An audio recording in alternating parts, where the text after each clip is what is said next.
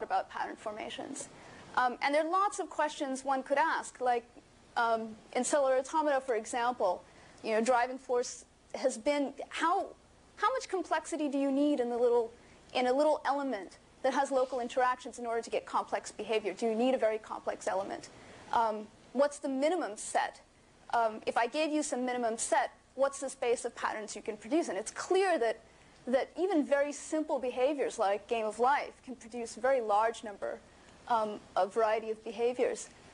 And people have also been very interested in modeling systems that they see. So, for example, growth of crystals, branching patterns in plants is beautiful work, very old work by Linda Meyer, thinking about how you have predictable structure versus maybe unpredictable structure of crystals. So there's just a lot of work in computation thinking about pattern formation. More recently, it's come to the forefront, partly because of things that we're trying to build. And I think I brought my one and only prop, which is really, really small. It's like the size of a quarter. That's that little thing here. Because people are really building now tiny little computers with sensors and actuators and saying, well, what happens when I build thousands of these and I have identically programmed sort of cells? And now I throw them out and I want them to do something. Maybe they're bunches of robots. Maybe they're temperature sensors in your building. And I want to do something intelligent with those. How do I start to think about that? Maybe they're robots that are built of little modules that self-assemble. All of these things are currently being built. And the picture in the corner there is from Ron Weiss. Ron Weiss's thesis. Eventually, maybe we are going to program cells to try and create complex pattern.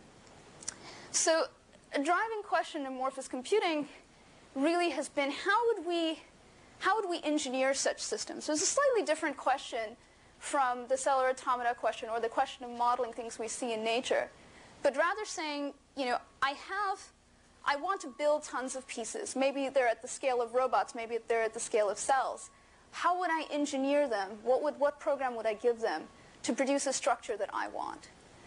And so you could really take this maybe into two questions, one of which is, how do I get robust behavior without relying on the fact that I have to make perfectly reliable individuals, perfect individuals? Because if I do that, then I'm going to make very few, and they're going to be very expensive. I'd like to put a whole bunch, and then they hopefully have those properties that are so common in biology, that there could be turnover, there could be things breaking, there could be noise, and yet my global behavior is going to work. I'm able to stand here and talk even as my cells die. Right, so that's one piece, right? And then the second piece is, okay, so maybe I can get robust behavior, but that's not good enough. I want behavior that I want. I don't actually want the game of life, unfortunately. Is it possible for me to say, this is the behavior I want?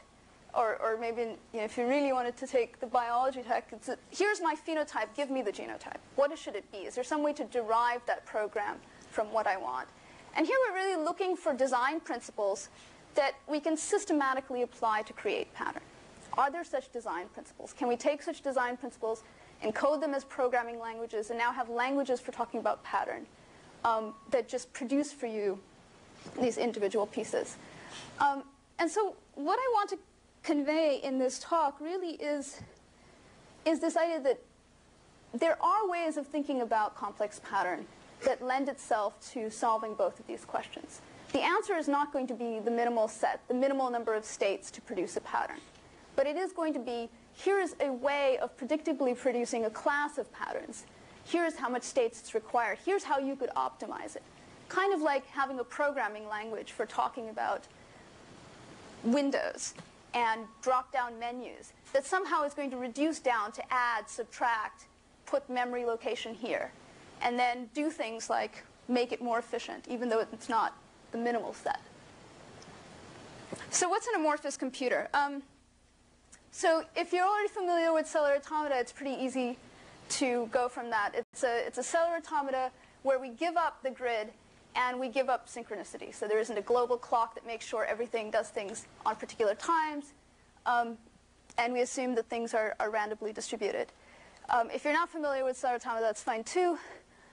Maybe even better, then I can explain it properly.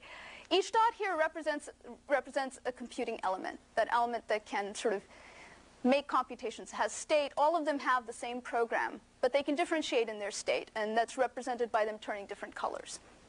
Not so far from biology. So I see tagging things with different colors is very popular. So in simulation too, we have a much wider range of colors. Each element communicates with a very small local set, so you can get information from close by space. And let's see what else. Yeah, and as you see, that space is much smaller than the overall space that's occupied by these elements. I'm trying to think if there's anything there. Hopefully that's it. They're identically programmed. They're not synchronized, so the assumption is they all have very similar speeds or clocks, but we can't sort of force them all to take decisions at particular times. Okay. All right. So let's say that we wanted to program a simple pattern on an amorphous computer. And here is a simple pattern, polka dots. So, apart from polka dots being a nice pattern to wear on your clothes, there's lots of other reasons for polka dots. As you can see, it's really just another way of thinking about spacing. Right? How do I create structures in an undifferentiated space that have some minimal spacing between them? And for example, if you're thinking about these little sensor networks, maybe what you want to do is create a routing network. And so individual pieces, you want to choose them at some spacing so that they will be the routing centers. So it's a very common thing to do in many different scenarios. Okay, so what we're going to use in making this pattern is this very simple idea of using a gradient, or thinking about diffusion. So suppose I had one particular element that is differentiated from the rest, and this turns as a source of some sort of gradient. And I'm going to say now that some of these slides that have nice animation-like looks were shamelessly stolen from Pam. Biologists make much better pictures in PowerPoint. So anyways, so the assumption is that some cell can communicate a gradient of information. All that means is that this information decreases away from the source. And other elements here can test a concentration threshold, or a threshold of this information, and decide to go into one state or another. So maybe the ones that are green decide on a particular behavior. And we're going to use this for lots of different things. So this is basically one piece that we can use. In an amorphous computer, what happens is this is implemented by passing messages that decrement away. But in other systems, it may come for free, or it may take the form of actually things diffusing through space. Okay, so here's a simple polka dot program. All of the elements flip coins with some low probability. Some cell flips a coin and gets, let's say, head, and then becomes a source of this gradient.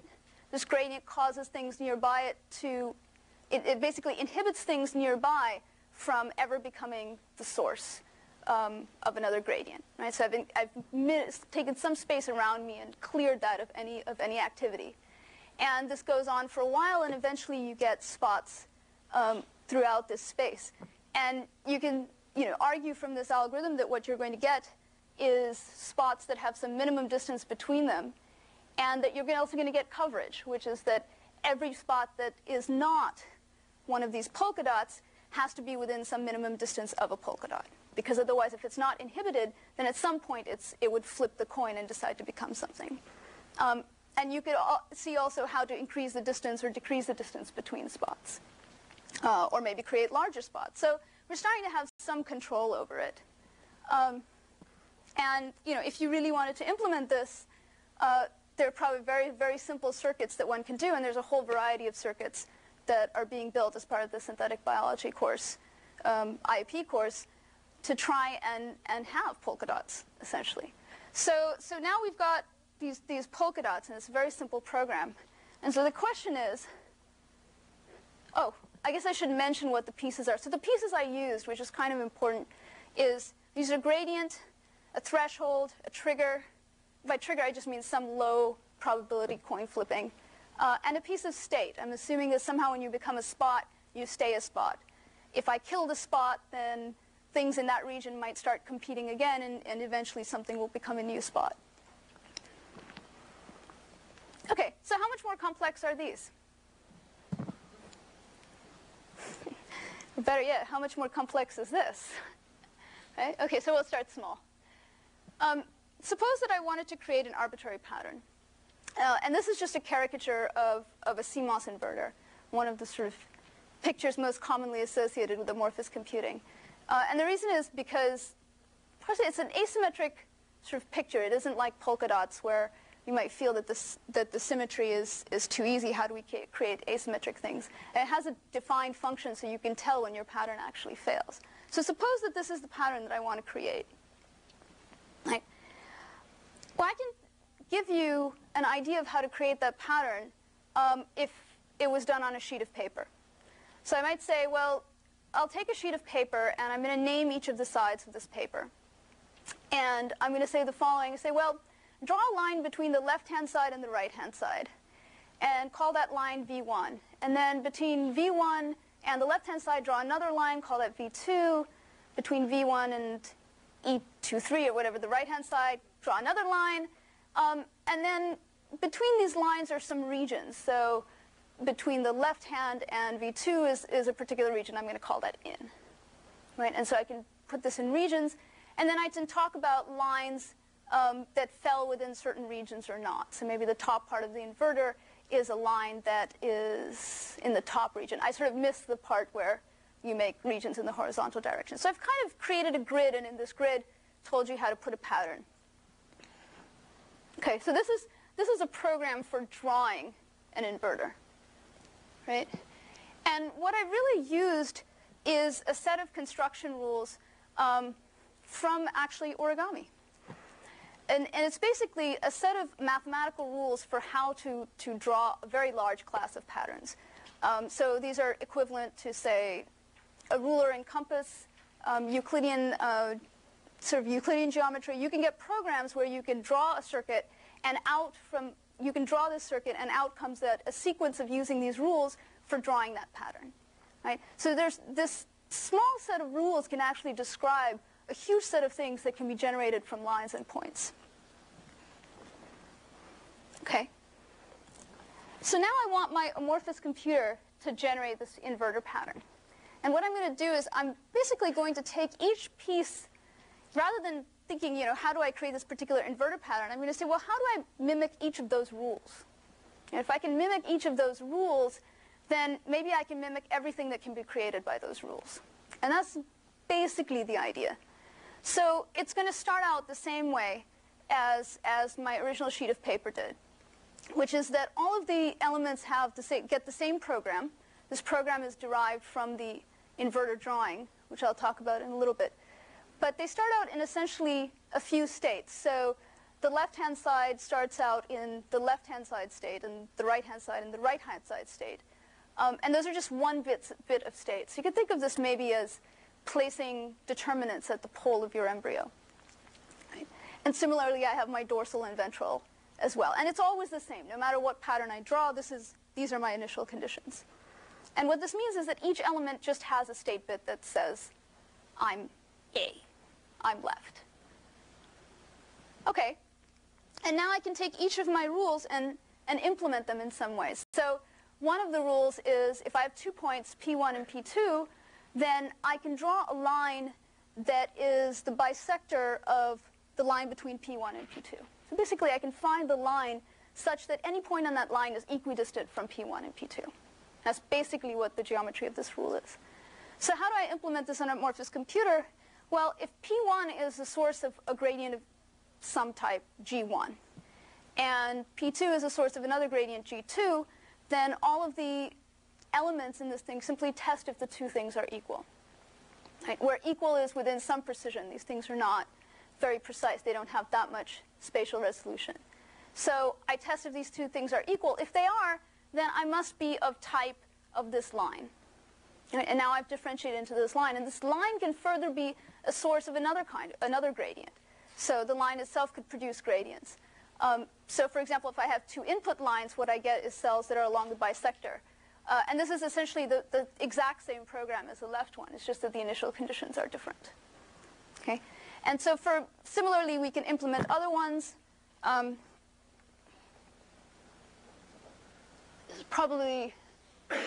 this is what the program looks like for the amorphous computing elements.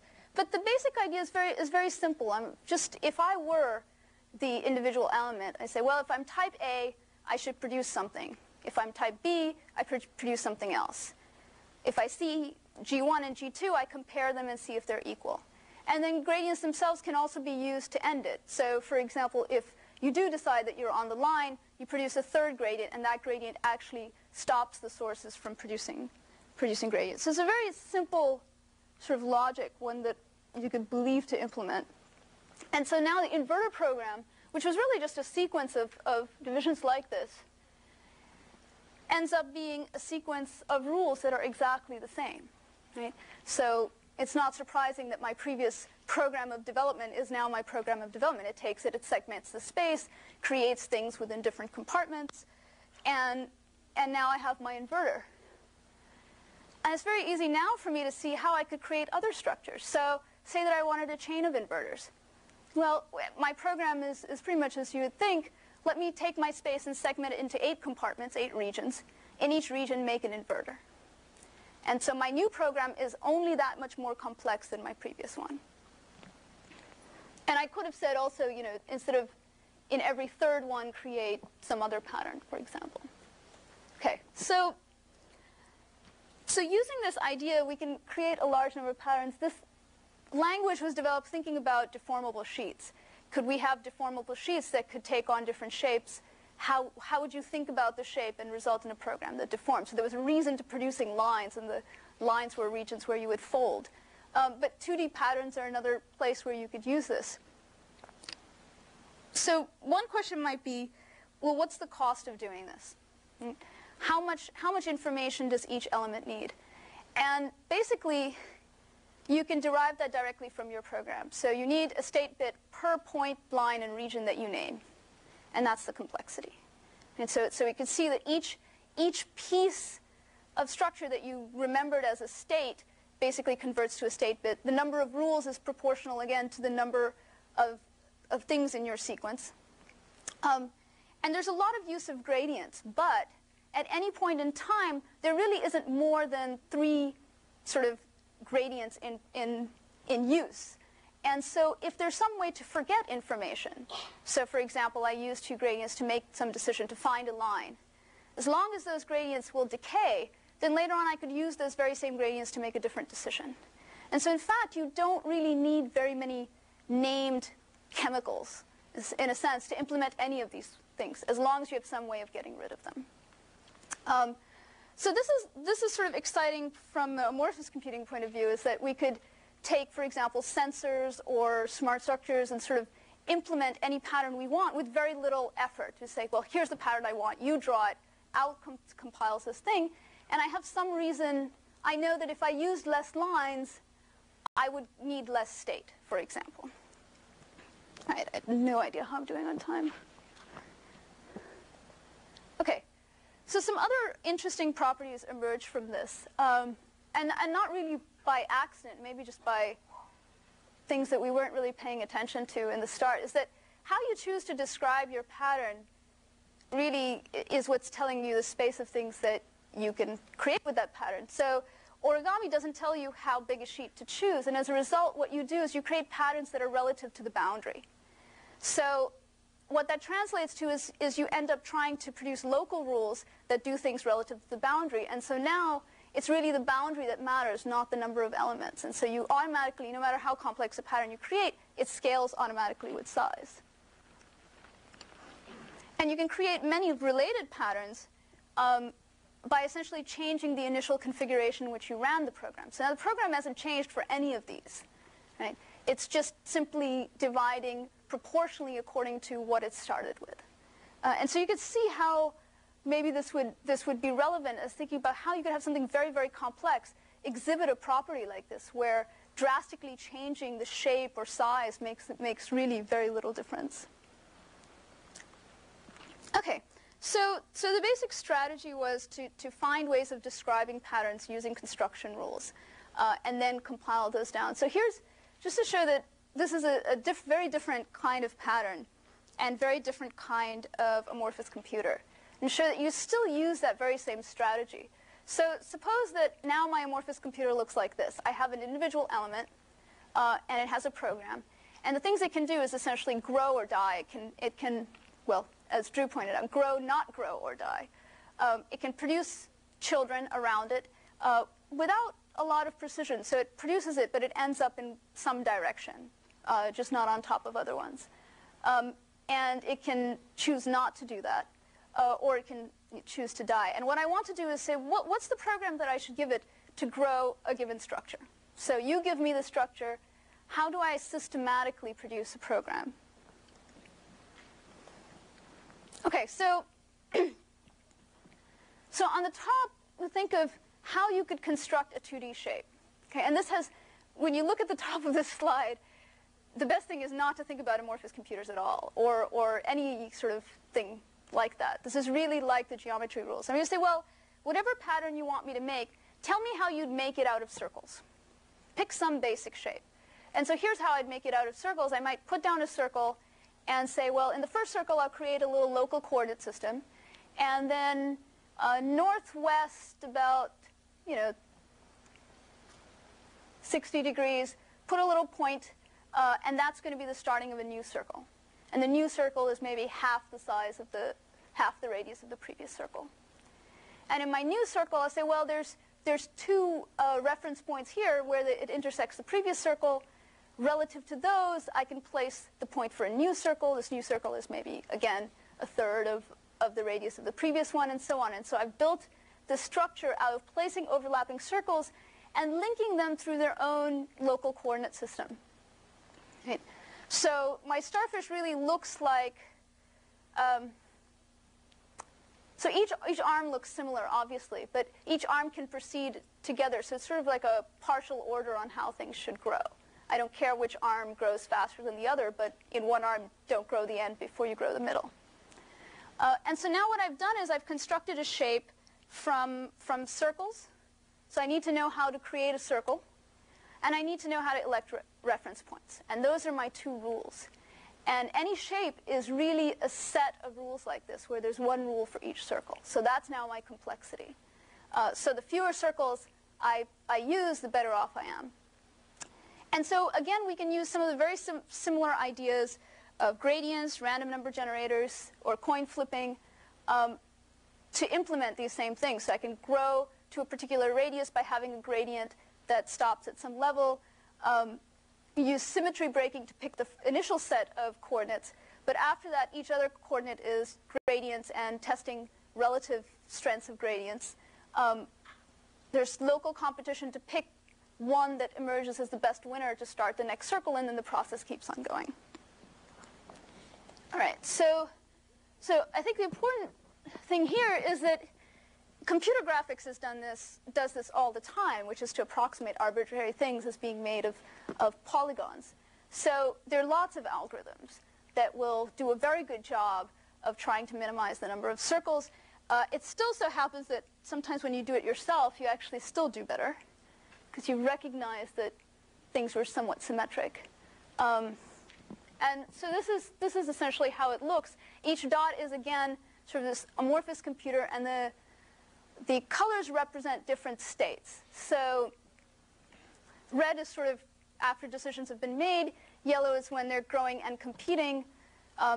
Points get chosen. Each time it's going to be slightly different, and at a gross level approximates the shape quite well. Okay, and just to sort of make the point that it isn't the specific pieces that are important. So it isn't circles that are important, and it isn't actually even growth that's important. So here's an example where we implemented this for a self-reconfigurable robot. So the idea is that you build robots out of these modules that can move around each other. And you want to give these modules the same program, and you want it to approximate some shape. So we take a 3D sort of CAD drawing of some shape. We decompose it now into overlapping bricks.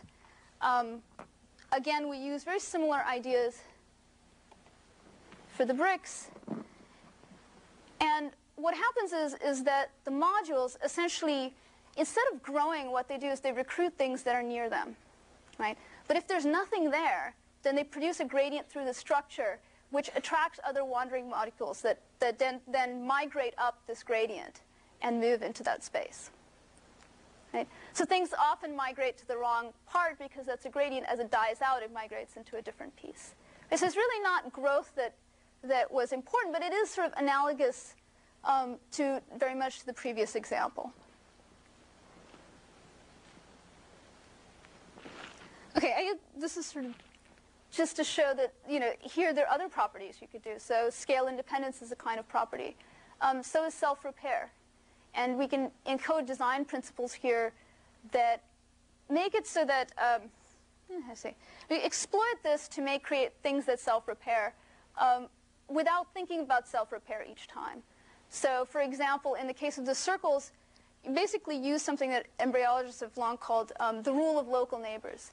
And they invented this term and this principle really to think about regeneration and understand why it is that certain kinds of things could be regenerated and to what extent cells really had information about where they were and how much of the structure had been lost. And the idea was that the information only was very short distance, is that the absence of what you would think to be your normal neighbor causes you to do something.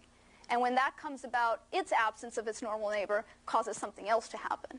And the same thing is true here. So if we cut off an arm of the starfish, the absence of the normal neighbor causes the normal neighbor to be formed, and so on. And so anything, again, you build out of this, you can get the same effect. And if you have two-way arrows instead of sort of the directed arrows I showed, then you get the starfish whose arm produces the body. And we can do this also for sort of topological patterns that I was showing before. So just to conclude, there's really been a large number of languages that have been explored, a lot of them very recently in amorphous computing. And the patterns range anywhere from space-filling patterns to scale-independent patterns, from deterministic patterns that always produce the same thing to opportunistic patterns that are using environmental cues to do things, to self-repairing patterns. So it's really quite a diverse set, and it's really still a very, very small space of what's known about patterns and a very, very small space of what's known about geometry. What's interesting and sort of striking, and at least surprising to me, was that all of these ended up being implemented by a very small set of things, like gradients, cell-to-cell competition, very simple coin flipping, and just those same elements. There are 4 or 5 elements like this that we've used over and over again in all of this whole set, so no matter how diverse the set was. And this has been very good because it means we can analyze those 5 and build them really well and think about those algorithms really carefully and then, use them over and over again and not have to redo that work. And it will be interesting to see if that, in fact, can be true in synthetic biology because many of those pieces are in polka dots.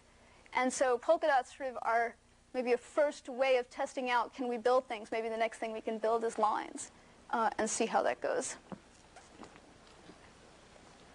Okay, and so just to conclude, there have been a lot of people involved in the amorphous computing project, and I don't know what to say. So these are a lot of people whose work's been presented here. Okay, thank you.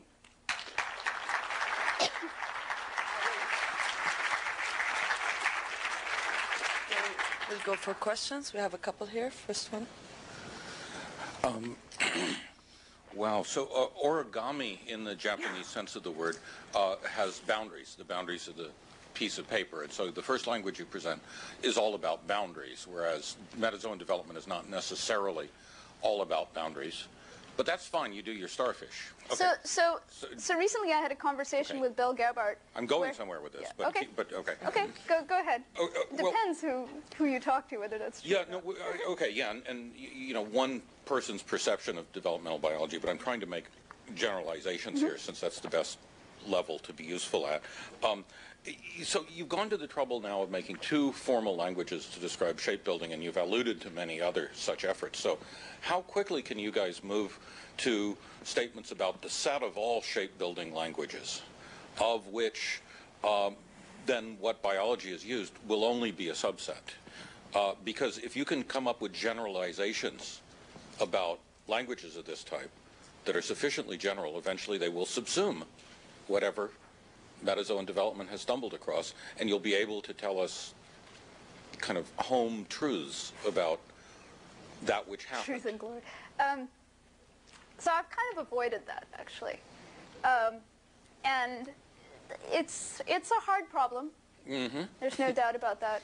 But also, I think there's a lot to be gained from looking at classes of patterns. So what if instead of looking at metazoan development, I only looked at branching in metazoan development, all kinds of branching.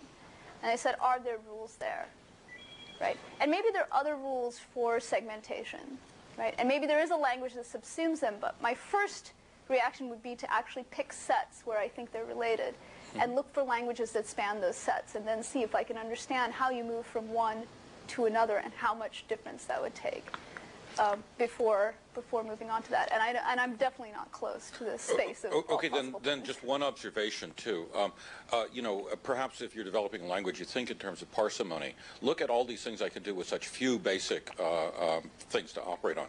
But of course, you know, that thing that is biology may not have been so parsimonious with her gradients and molecules and mechanisms. She may have been lavish with those.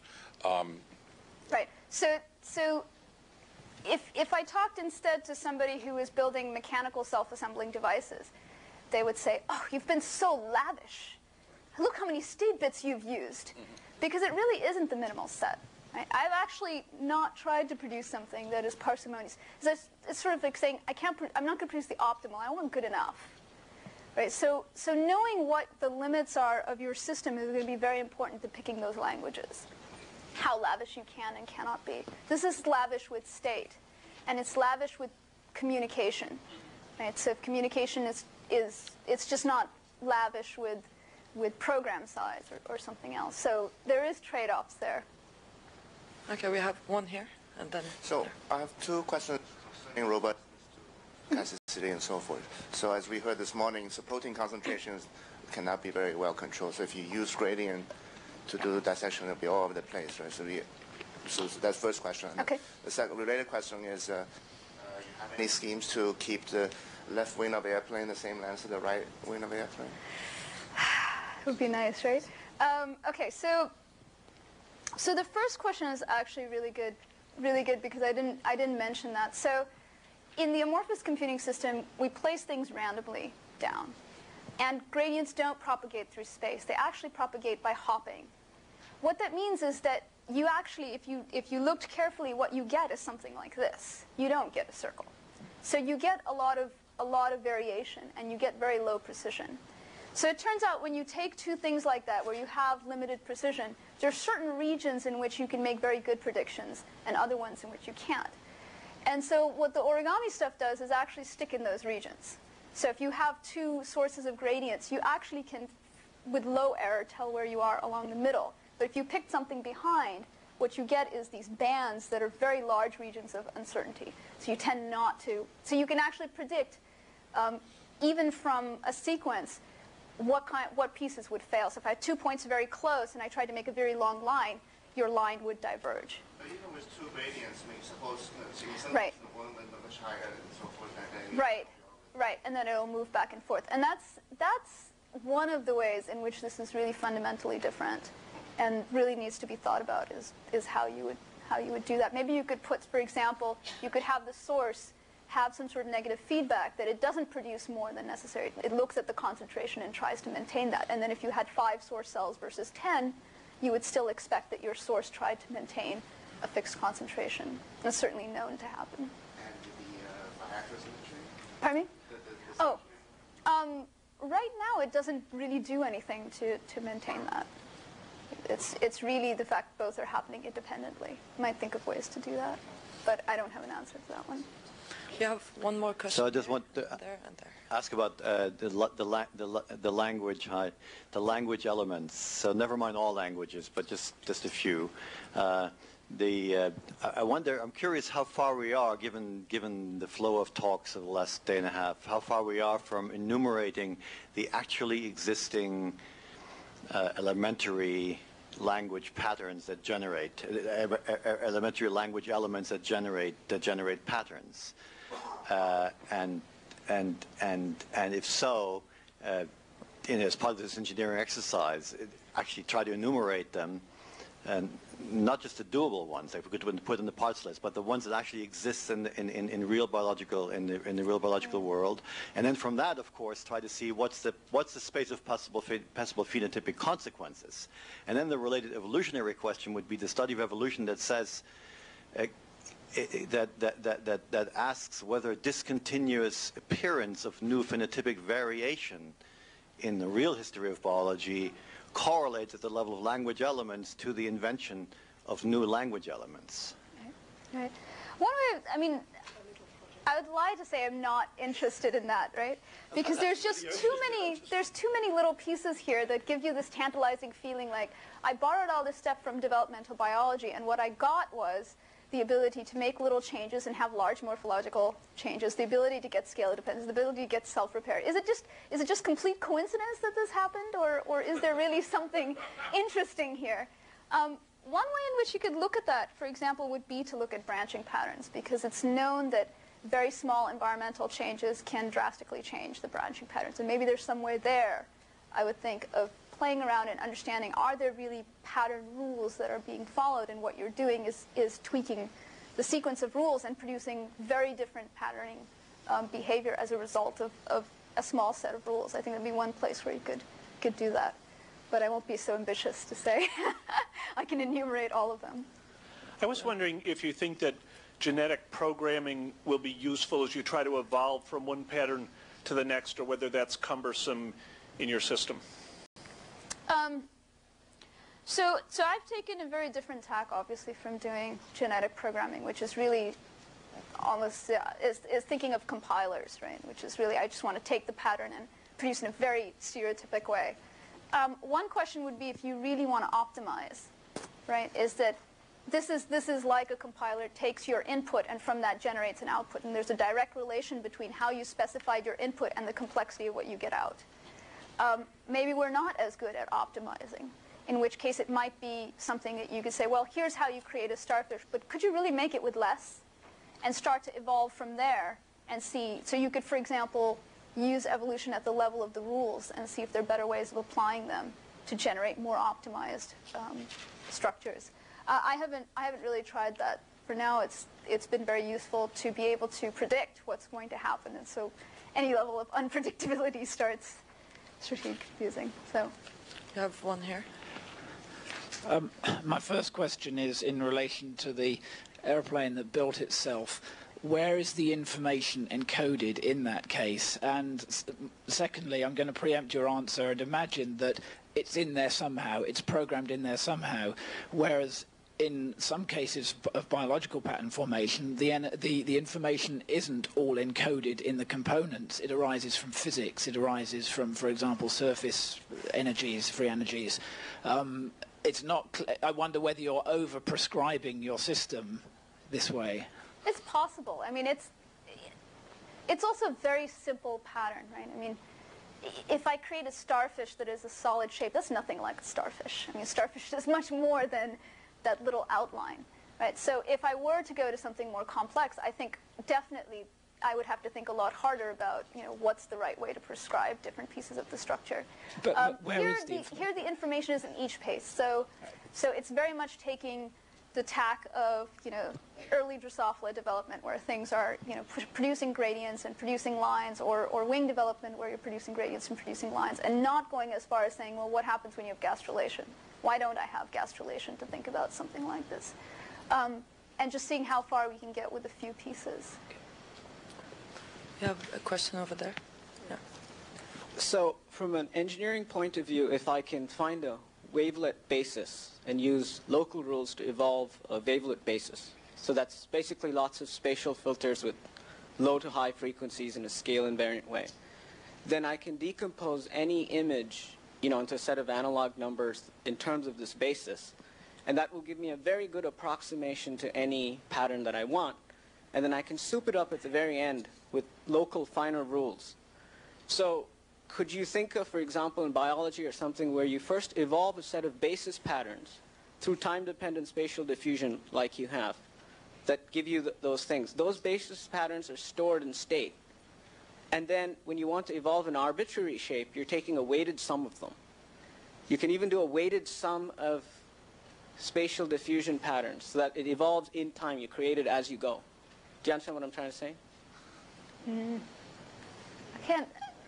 Pieces of that I can relate to, but it's the last of the weighted sum which is harder for me to well, think of an essentially, example, a basis recreates any vector, right? And so now I've got a vector which is your whole image. Right. So if I give you a universal basis that can recreate anything, all I have to give you is the basis components to recreate it. So I can approximate, since the wavelet basis approximates a lot of images fairly well, I can approximate any image with a finite set of basis vectors that are pretty good. So now the question is, so now my program, really, for generating any image, is just the basis numbers, the coefficients of the basis. Now that's going to be approximate. Right. I mean, just you as soup the circle it up with thing the is an later with a approximation. local rule like you have, like for example, if you get a fuzzy airplane, you soup it up at the end, by sharpening the wingtips and so forth. Okay, so. But what I'm saying is that simplifies the programming, because the programming now is. Okay. Let me see if I can answer that quickly. So I haven't thought about that at all, and I won't pretend like I can stand here and necessarily come up with it. But the circle representation is like that. It is an approximation. You can pick the resolution you want, and you can fix the sides at the end. So that's kind of what we're doing in any shape you draw. It's clear that you can pack it with circles. So whether or not, I mean, certainly it is the case in biology that a lot of patterns are made at a gross level and later on get refined. That's not at all under question. But how that later refinement relates to the first one is something I don't know for sure, and is different in many different cases. Okay, that's an excellent lead to a break discussion. Thank you very much.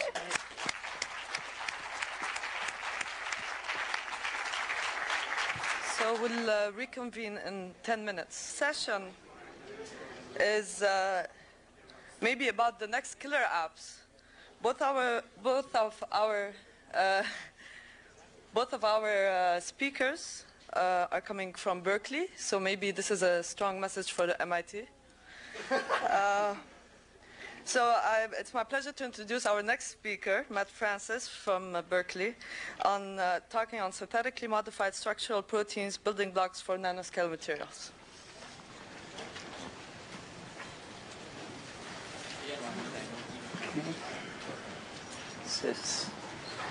Just focus signal.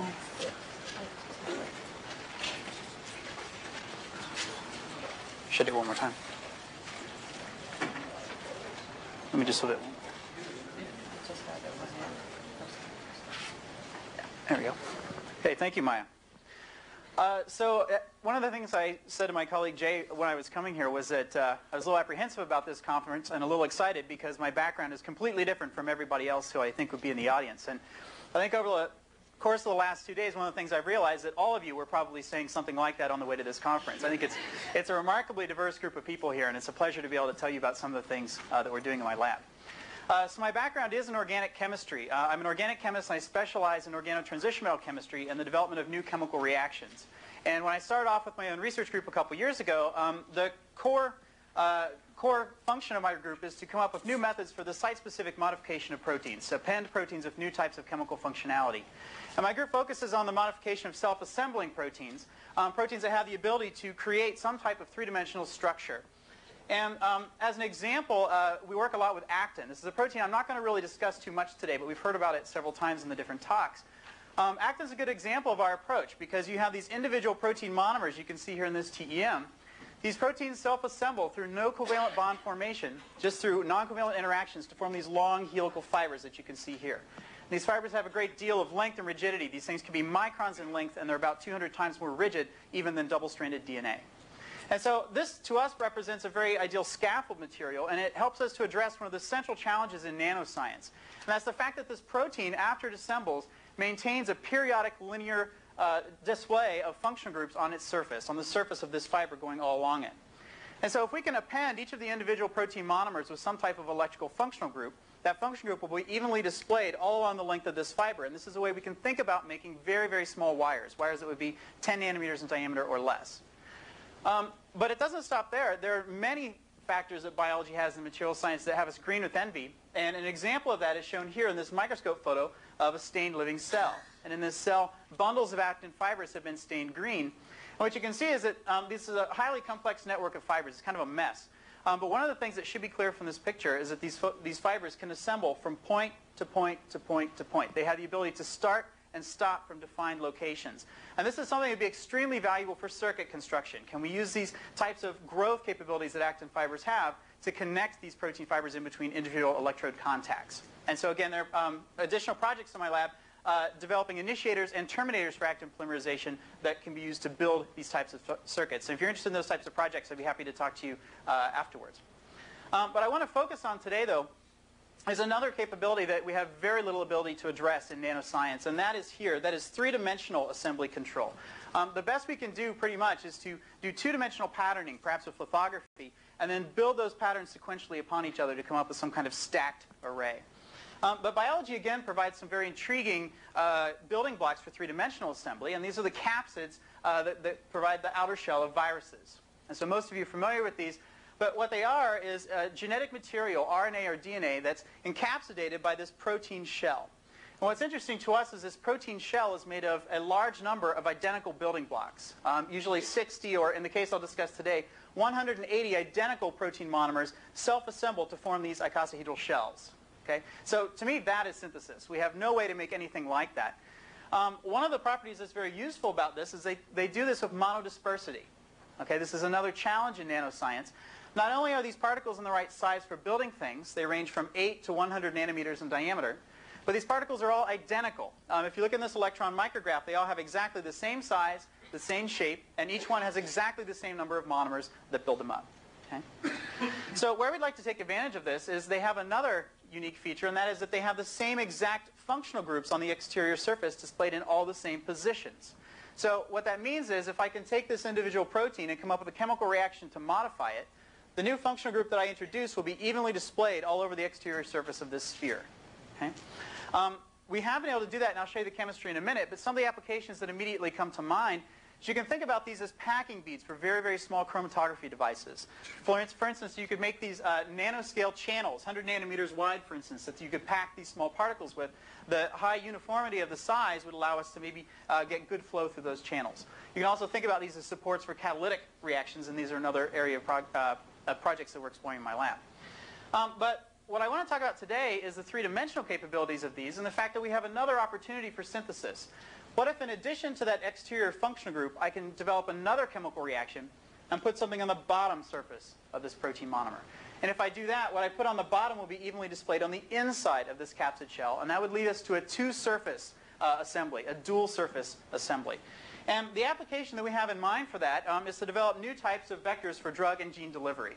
Viruses are natural gene delivery vectors. What we would like to do in my lab is to reprogram the function of viruses in order to give them a new type of therapeutic ability. And so what we'd like to do, in short, is to take the genetic information, the RNA in our case, remove that from the core of the virus, and leave an empty shell behind. Okay?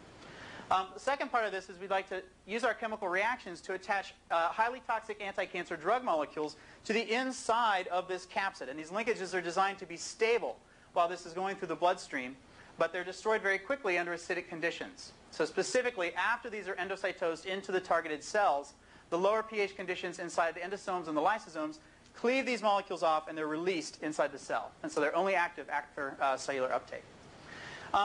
So a key component of this is that your immune system is very good at neutralizing viruses, which is a good thing. And so we have to take into account the fact that these very complex protein surfaces make very nice surfaces for antibodies to recognize. And so another part of our research is to coat the outside of these viral capsids with exterior modifications to put small polymers on the exterior here to make them resist antibody recognition. And there are a number of polymers in the literature that have been used for this purpose. In our case, polyethylene glycol is the most logical choice. This is a polymer that's known to inhibit protein-protein interactions, and this has been used to lower the immunogenicity of proteins in a number of examples. And so we thought we could evenly coat the outside of this hollow sphere with those polymers and thus have them have a prolonged circulation time. And then finally, there's another opportunity with these polymers. You see these red dots here at the external ends of those polymers. That's where we envision attaching targeting molecules. And these are additional small molecules that are recognized by receptors that are expressed on specific cell types. And these are what we'll use to guide our viral delivery vectors straight to the cells of interest. And the most common one that's used for this purpose is folic acid. Tumor tissue upregulates folic acid receptors. And so it's been shown in numerous studies that if you coat something with many copies of folic acid, it is directed to tumor tissue specifically. Okay, so to put this all together, what we hope to have is a system that can direct highly toxic drug molecules specifically to tumor tissue, and it would avoid exposure of those molecules to your healthy tissue. Okay? So there are three levels of technology we need to do for this. We need to come up with the external modification, the removal of the genome, and the interior modification. And we've been able to do all three of these at this point, and that's what I'll walk you through in the next couple of slides. So our target for these studies is bacteriophage MS2, and we heard about this morning. Bacteriophage MS2 was the coat protein monomer that was binding to RNA. In some of the studies, we're tracking RNA in cells. In our context, we're interested in the fully assembled virion. MS2 is a very simple virus. It has a genome of 3,500 nucleotides of single-stranded RNA. And this is encapsulated inside this 27 nanometer sphere, which is made of 180 identical protein subunits. Okay? This virus only infects E. coli and, in fact, specific strains of E. coli, and so it is, in fact, harmless to humans. And so it's a very easy virus to work with in the lab. And currently, we can culture this virus and get about 30 milligrams of pure virus per liter of broth. And we've actually made no attempt to really up that yield. That's fine for our purposes so far. In terms of the capsid structure, this is, if you focus on these 6 points around here, you can see a hexagon. Can everybody see that? Okay. And if you expand this out, this is how the protein monomers are packed in the protein shell. And I've highlighted in light blue and dark blue, which may not come out too clearly, two of the individual protein monomers. Those are the two proteins that were binding RNA. So you can see how these are assembled in these circular arrays, and you notice that there's a hole in the center of this. And that's one of the things that we are attracted to in MS2. This has 32 pores in the capsid shell, which are 2 nanometers wide. Okay, and so we thought, well, this would make it much easier. We have to somehow get our molecules, our drug molecules, such as Taxol here, inside the capsid, attach them to the shell, and then later on get them back out. And we thought, well, if this had pores in the shell, we'd be able to do that without having to worry about taking the thing apart. Makes our life a little simpler. Okay? In terms of functionalization of the virus, the first step was to remove the genome. And we came up with some pretty simple conditions to do this. What we do is we take our MS2 viral particles. We then treat these at pH 11.7 very precisely, actually, for 2 hours. And then we do a PEG precipitation, which recovers the protein. And we repeat this process. And what we envision would happen here is that the high pH conditions would cause the RNA inside the capsid to degrade. It would be chopped up into smaller and smaller pieces, and eventually perhaps the individual nucleotides would come out through the pores in the capsid, and that would leave an empty shell behind. And in fact, this works. In my lab, we've been able to do this with greater than 80% protein recovery each time we do it. And you can see here by the UV trace, you start with this predominant 260 absorption, which is characteristic of RNA molecules. After this treatment, you only have a 280 absorption, which is only the protein coat that remains. And perhaps more satisfyingly, we can look at this by TEM. Here you see the viral particles stained with uranyl acetate. After our treatment, you can see the stain penetrates to the inside of the shells. And so we have hollow capsids behind. Okay, so these are our little capsules that we want to put our drug molecules inside. So I don't want to dwell on this too much, but to make it gets a little bit more complicated, what's actually happening, we found since then, is that our initial idea that the RNA would be chopped up and come out is not entirely correct. What we believe now is happening is that the high pH conditions, this capsid actually opens up and the RNA escapes through. And the way we know that is we have very large RNA molecules that we can see by SEC as we analyze this behavior. And so I just want to mention that that's a very important thing in the frontier of self-assembling proteins, is to start to understand how to cause them to go back into dynamic equilibrium and then back into an assembled shape. Okay, so we're studying that very carefully. So I think there's a lot that the system is trying to tell us. Nonetheless, with these empty capsids in hand, we turn to the exterior functionalization of this. And this was actually fairly straightforward to do. We have a number of ways to modify the exterior surface of this capsid using traditional bioconjugation approaches. So I'll focus on these cysteine residues here, cysteine 101 and cysteine 46. Each monomer has 2 cysteines that face the exterior surface of the capsid. This is a cross-section here. And so those are highlighted in yellow and in red up on this capsid above. Okay, and we can modify those. Cysteines are among the easiest amino acids to modify. For instance, one interesting way we can do this is treat this with these disulfides.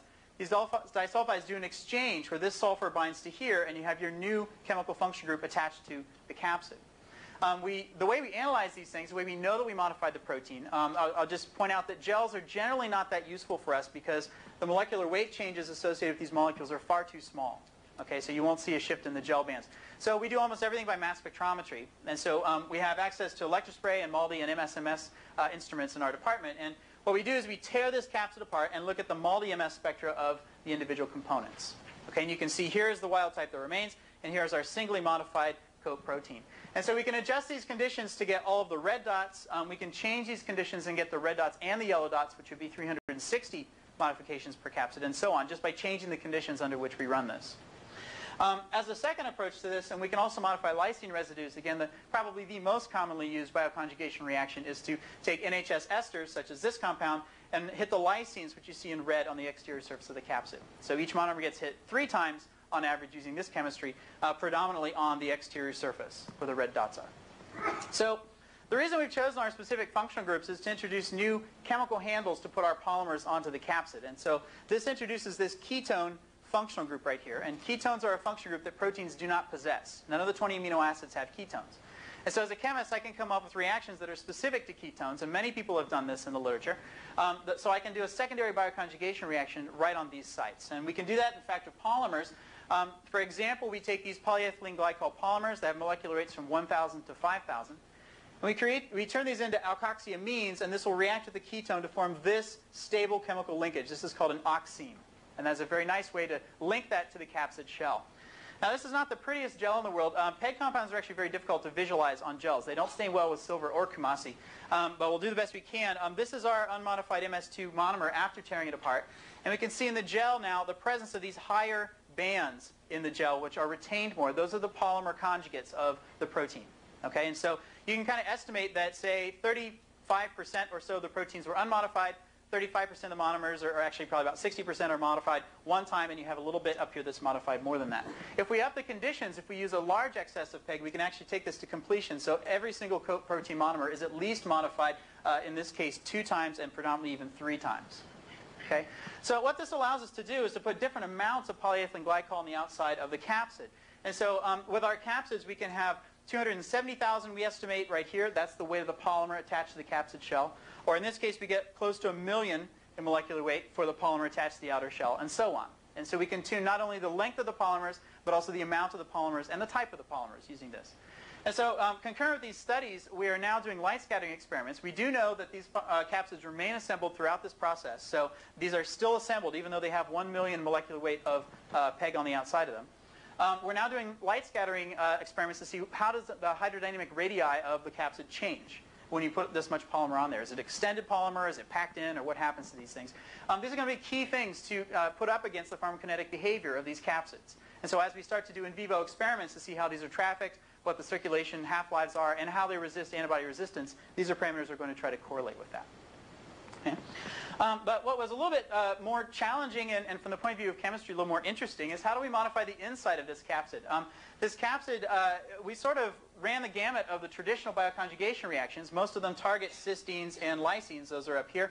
And so we need some new chemical functional handle on this virus to put our drug molecules inside. And this is my lab specialty. Okay, we try to come up with these new reactions that can be used for this purpose. My favorite amino acid, if you talk to me very long, you'll find out, is tyrosine. Tyrosines line the inner surface of this capsid. Each monomer has 4 tyrosines in the sequence, but only one of them is exposed on the surface, and it's on the inside. That's in green. Okay? So if we could come up with a tyrosine-specific reaction, then we have the ability to put 180 new functional groups inside this viral capsid. And in fact, we tried a lot of them, but our favorite is the diazonium coupling reaction. Okay? So a little complicated, but basically what you do, you take simple anilines. You buy these. They're commercially available.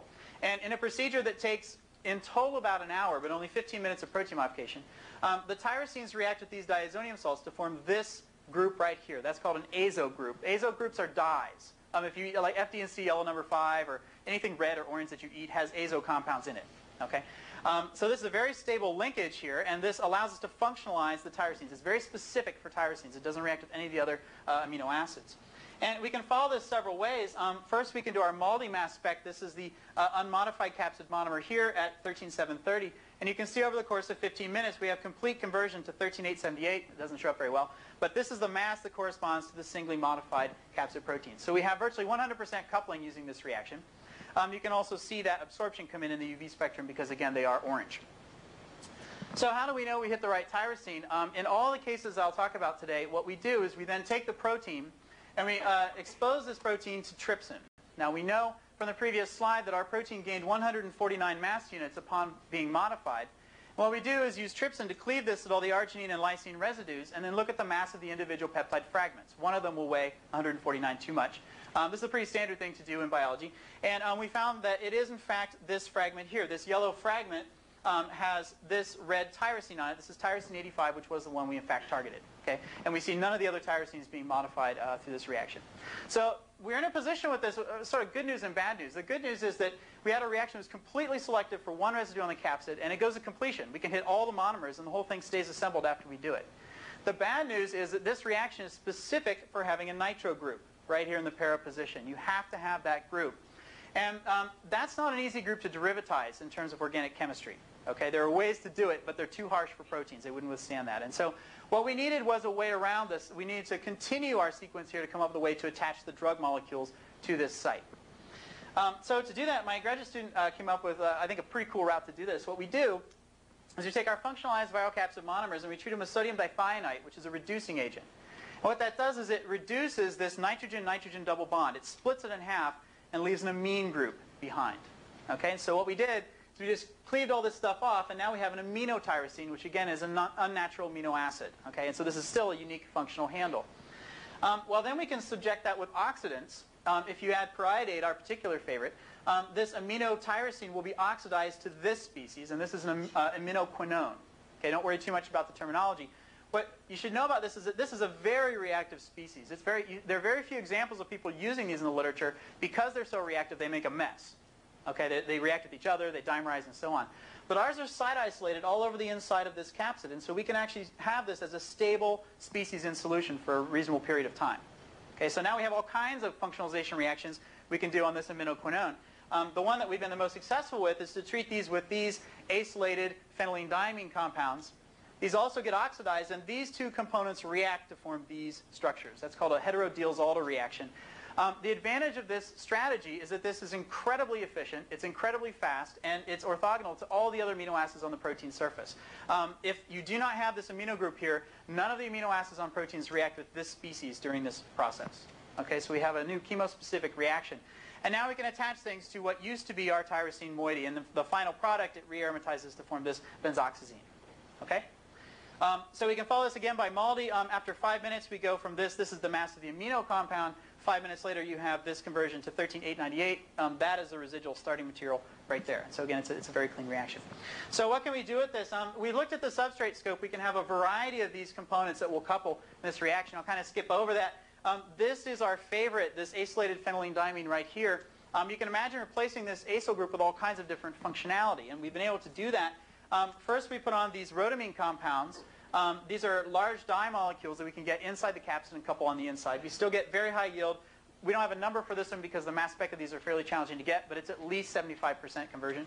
We get excellent conversion, 95% for these fluorescent coumarin analogs, and currently we are now working on Taxol itself. We've been able to take Taxol. We have modified the 2' hydroxy group with this diacid linker. That's standard chemistry somebody else worked out. And then we coupled this to our phenylenediamine, and we're now coupling that into the capsid this week.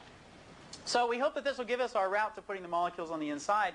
The last thing that I'll mention just in passing is we have devised an acid labile strategy too. This red doesn't show up very well in here. But basically we have designed this new linker that we've shown in my lab is stable at pH 7.5 but is labile at about pH 5.5. Okay, so that is our acid release system that we have. There are others in the literature that you could choose. But these furyl acetals I think have a pretty good promise for this. Here we're using the methoxy derivative, and so what we want to do, we haven't done this yet, is couple this to the amino MS2 to put this inside the capsid. After this is exposed to acid, that is the bond that breaks, which releases native Taxol itself. Okay, so that's our strategy, and that's what we'll be working on in the next few months on that end. There are several viruses we work with in my group. We actually work with 4 different ones, and I'll talk about one more in the remaining time here, and that's the tobacco mosaic virus. And this is a classic. Probably all of you have heard of the tobacco mosaic virus somewhere. 2 Nobel Prizes at least have been given for work associated with this virus. It's in all the biochemistry books. What we're fascinated with by this structure is it's a very different shape than MS2. MS2 makes round materials. This makes these long 300 nanometer rod-like materials. And what we thought was interesting was what this comprises is a 6,400 nucleotide single-stranded RNA genome, and it's encapsulated by protein monomers that assemble in this spiral all the way down here. And it's actually 2,100 identical copies of the protein monomer that form the full 300 nanometer rod. Now this has some of the same properties of MS2 in that it also presents two surfaces for modification. This capsid is hollow, and if you look really carefully in this TEM, you can see this black line going down the center of the capsid. That's the staining agent going down the center. There's a 4 nanometer channel across the outside. The exterior is 18 nanometers across. Okay, so again, we think these could be very interesting for tube-like materials, maybe new types of conductive materials, and so on. And I'll show you how we envision building those types of things. But certainly one of the things that my lab enjoys about this is that this is a very practical virus. We get 1 to 2 grams of virus per about 30 tobacco plants that we infect with it. So you just infect the tobacco plants, you spend the day in a cold room with a blender, and you get gram quantities, which is ludicrous for working with proteins. We've done calculations based on the USDA statistics that 1 acre of tobacco should make 100 kilograms of tobacco mosaic virus, should someone let you inoculate it. So they need to diversify, right? Okay, so again, our strategy is to come up with the chemistry to modify the exterior surface and the interior surface of each monomer to make a core shell material. And so we've been able to do that. What we do is we target amino acid residues. Here's a tyrosine, this yellow tyrosine 139.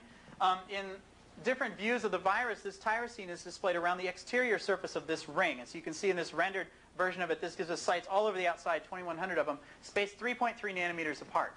Okay. We can then target Glu97 and Glu106 with orthogonal chemistry, and this chemistry hits these red and blue things on the inside of the circle, and this gives us the inside of the tube through orthogonal coupling chemistry. So I'll skip through this pretty fast because I want to just sort of show you what we're going to do with it. But again, we use diazonium chemistry to modify the exterior surface. This goes extremely well. We have a ketone introduced with this, and as before, we can react that with alkoxyamines, just like we did in the case of MS2. And so this is a way we can attach all sorts of molecules. Here's an example with biotin on there. What you see is that none of the wild type remains and none of the ketone remains. Both reactions, so far as we can tell, go to completion. We can tell that by mass spec and by UV analysis of the chromophore. So this gives us a way to hit the outside. We can also hit the inside using carbodiamide chemistry. Basically, this is a way to make amide bonds. We can treat these with amines, and this reacts with glutamic acid residues to form amide bonds, such as this one.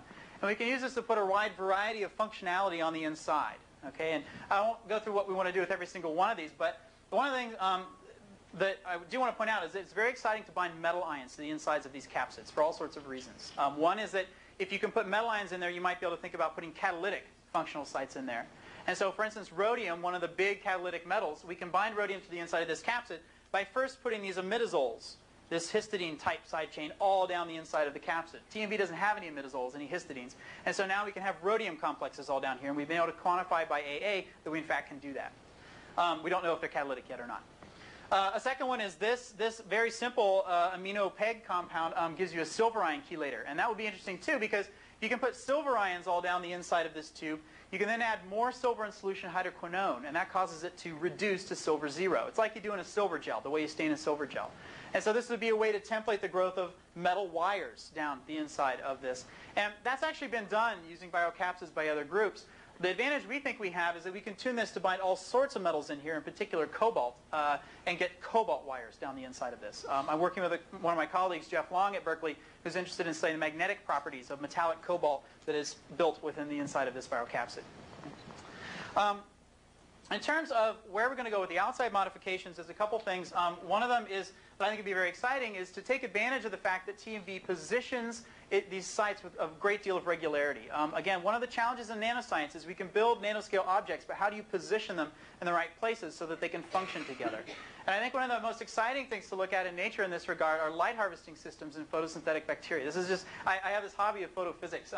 What these things are, if you're not familiar with them, these are sort of life preserver type structures that are in the membranes of photosynthetic bacteria. And these serve as the primary collectors of photons to drive photosynthesis. And what happens is these blue chromophores, these are bacteria chlorophylls positioned around the outside of this assembly, absorb photons of light and then transfer that energy like a wire from chromophore to chromophore through fluorescence resonance energy transfer, FRET. Okay? It doesn't stop there. You have another ring and another ring and another ring, and so they travel through these like wires, and finally they end up in a different light harvesting complex that contains a special pair of chromophores that carries out photosynthesis. Okay? And so this serves as a big collection antenna. It absorbs many, many more photons. You have many chromophores, each of which can absorb photons. You also get a wider spectral range of light that you can collect and shove it into one reactive site. And so people have tried to mimic these things with a variety of systems, and one of the most successful is actually my postdoctoral advisor, Jean Fouché, who does these with dendrimers, these round spherical polymers that he tries to use. And there's just some amazing systems that have been worked out that way. But the types of systems we would like to work with are ones where it requires the rigid positioning of these chromophores. The trick here, these chromophores for this to work have to be within 5 nanometers of each other for the energy transfer. But yet they can't collide. Because if one chromophore gets excited by a photon and collides with another one, they both drop down to the ground state. You dissipate the energy. Okay? And nature, as always, solves this beautifully by shoving alpha helices in between there as insulators. And so you can see what the design is here. It's to keep these things site isolated, but close enough that they can communicate with each other. And that's been very difficult to make with synthetic systems because they lack the rigidity. And so a big focus in my lab is to do this with the TMV structures. I skipped the slide, but TMV can actually be torn apart and put back together into a variety of shapes. And that's a unique thing in terms of biomolecules. You can imagine that we can put these chromophores on each of the individual monomers, and we could assemble these into rings or into tubes. Both of these types of structures are known, and both of which we've been able to make in my lab. And the idea is that these are now positioned 3.3 nanometers apart all around the periphery of these rings. And you can see that these have some similarity to these structures at the top. These are bigger, but the chromophore distance between here and here and here and here is the same. Okay, so we think these would be very good mimics in terms of developing these light harvesting systems. Okay, so that's one of the things that we're working on. And then finally, the last thing I'll mention is, so biomolecules, whenever I go to companies and talk to real engineers about this, about what they'd like to do, they're horrified by the conditions of biomolecules. The water, they hate water. They don't like the temperature limitations. They don't like all these different things. One of the things that we might be able to do with our reactions is to pretty much drastically change the way that these proteins behave. And the one that we're particularly interested in is organic solvent tolerance. You know, we as organic chemists also hate water. It's not pretty to watch organic chemists work in aqueous solutions. So we would like to be able to take proteins into organic solvents, and we have a much wider range of flexibility for our chemical reactions. And so here's an example. Those ketones on the exterior surface of TMV, we've been able to modify with these 16 carbon chains that again end in alkoxyamines. You see, we like that reaction. This puts these hydrophobic chains all over the exterior surface of the capsid like this. Okay, this actually does not have the little red parts at the end. And then what we now have is a virus, after doing this, that dissolves in ether, diethyl ether. And so as you all know, proteins don't dissolve in ether. They only dissolve in aqueous solution. And so we also know that the thing stays assembled once it's in there. Okay, and so now we have a very different surface property all around the exterior surface of this. And what we like to do is take advantage of this to order these into larger assemblies. One of the neat things that we can now do, we have a protein assembly that is not soluble in water. And so we can think about taking advantage of a very common and very old ordering technique called the Langmuir-Blodgett technique. Okay, and what that is you have hydrophobic molecules at the interface between water, an aqueous solution, and air. Okay, and then you have this special trough, and you increase the surface tension on the top of the water, and what that does is it causes these molecules to order into a monolayer. Okay, and this only works, again, if these are hydrophobic molecules that don't dissolve in water. So now we believe that our viruses will form these highly ordered arrays and films on the surface of the water. And so we're exploring that again this summer. We have the hydrophobic particles, and we're going to see if we can order these into vertical arrays or horizontal arrays. And I'm pretty excited to see what kinds of things that we can do. If we can do that, that starts to get us toward forming membranes, where, again, we have the ability to tune what's inside each of these rods in terms of conductance properties, in terms of catalytic properties, and transport properties. And then we have this sort of two-dimensional array of these things, and you can control what goes through. So that's another application that we're focusing on. So just in terms of finishing up, the other thing that we've been able to do now, obviously these are just molecules that are free in solution. We want to eventually think about hooking these up to electrodes. And that's another key problem I mentioned with actin that we have to address in nanoscience. How do we develop ways to connect all these great assemblies we can make into device structures? And so one of the things about TMV is we can add additional modification reactions to modify the ends of the virus. The ends of the virus here and here are not symmetrical. They are different. And so we've targeted lysines. There are 2 lysines on each capsid monomer, and fortunately for us, they both face down. Okay? So there are lysines sandwiched in between each of these arrays of monomers, but when we treat these with NHS esters, those lysines do not get modified. We can show that very clearly by Western analysis. But the ones at the bottom, this bottom ring of 17 protein monomers on the capsid does get modified. Okay, we can see those are connected. And so we can turn these into different functional groups now and hit one end of the capsid. So we have the outside, the inside, and the bottom. And now is where we wanted to hit the last surface, the fourth surface of the TMV rod. And we sort of were out of options because there are no good amino acids on the top surface of the virus that we would be able to modify. And now is when we bring in site-directed mutagenesis. And so what we did is we cloned the protein gene, the coat protein gene. We made a mutant. We changed a serine residue to a cysteine residue, cysteine 123 that we've introduced. Our recombinant TMV now assembles into rods and into discs, just like the wild type. But now we can hit these cysteine residues that are on the top. This is just a Malamud reaction to hit cysteines. There are any number of reactions that we can use for that. Okay? To be fair, what we do not yet know, there are still cysteines in between, sandwiched in between each of these stacks of monomers. We do not know that they do not participate in the reaction yet. Okay? But if we're thinking about attaching these to electrodes, those cysteines can't be attached to electrodes anyway. Only the ones on the ends can. So we'll see how selective this functionalization is. But the point is, we can now access all four surfaces on these rings. Okay? So I'm out of time. What I just want to mention is what drives all of this are new chemical reactions. And this is the main focus that my group does. So it's actually kind of unusual not to talk about these. So these are 6 new reactions. I talked about this one here today. These are 6 new reactions that we have coming out. And this is more advertisement than anything else. If you guys have, say, tryptophans or disulfide bonds, or you want to functionalize N-termini of proteins, I'd be glad to talk to you about the types of things that we can do and discuss some applications through collaborations. Because this is the main thing that most of my lab does. Finally, most important slide, I have an incredibly talented group of students that, if nothing else, show a total lack of judgment for joining a brand new research group when I certainly don't know what I'm doing. These are great kids. I owe them a lot. The people whose work I discussed primarily today, Ernest Kovacs and Jacob Hooker, that's the team that developed all the MS2 chemistry on the spherical viruses. Tara Schlick, Andrew Presley, Jay Boding have developed most of the chemistry up to this point for TMV, and they've been joined by Patrick Holder and Chris Tom now for some of the new applications. All of them, though, have contributed incredibly, and I'd like to thank these groups for funding and Drew for the invitation and all of you for your attention. Thanks.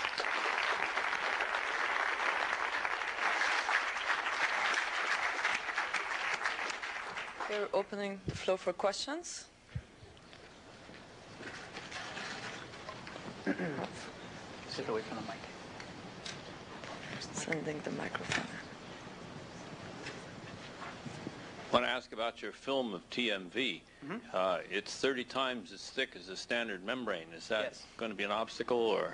Well, so one of the things that we need to find out is we're just starting to ask these questions now. There are 2 ways that film could be oriented. One is it could lay down like logs in a river, right? Where they're horizontal, and that would lead to some interesting applications. But what we really want to do is somehow pull them up to get 300 nanometer film thickness. There's some applications. One of the things we want to do is put acrylamides at the end that we can cross-link after forming the film. And that would give us a stable membrane that would then not disassemble after removing it. And for that application, you want it to be thicker. So I think 300 nanometers would be good for that.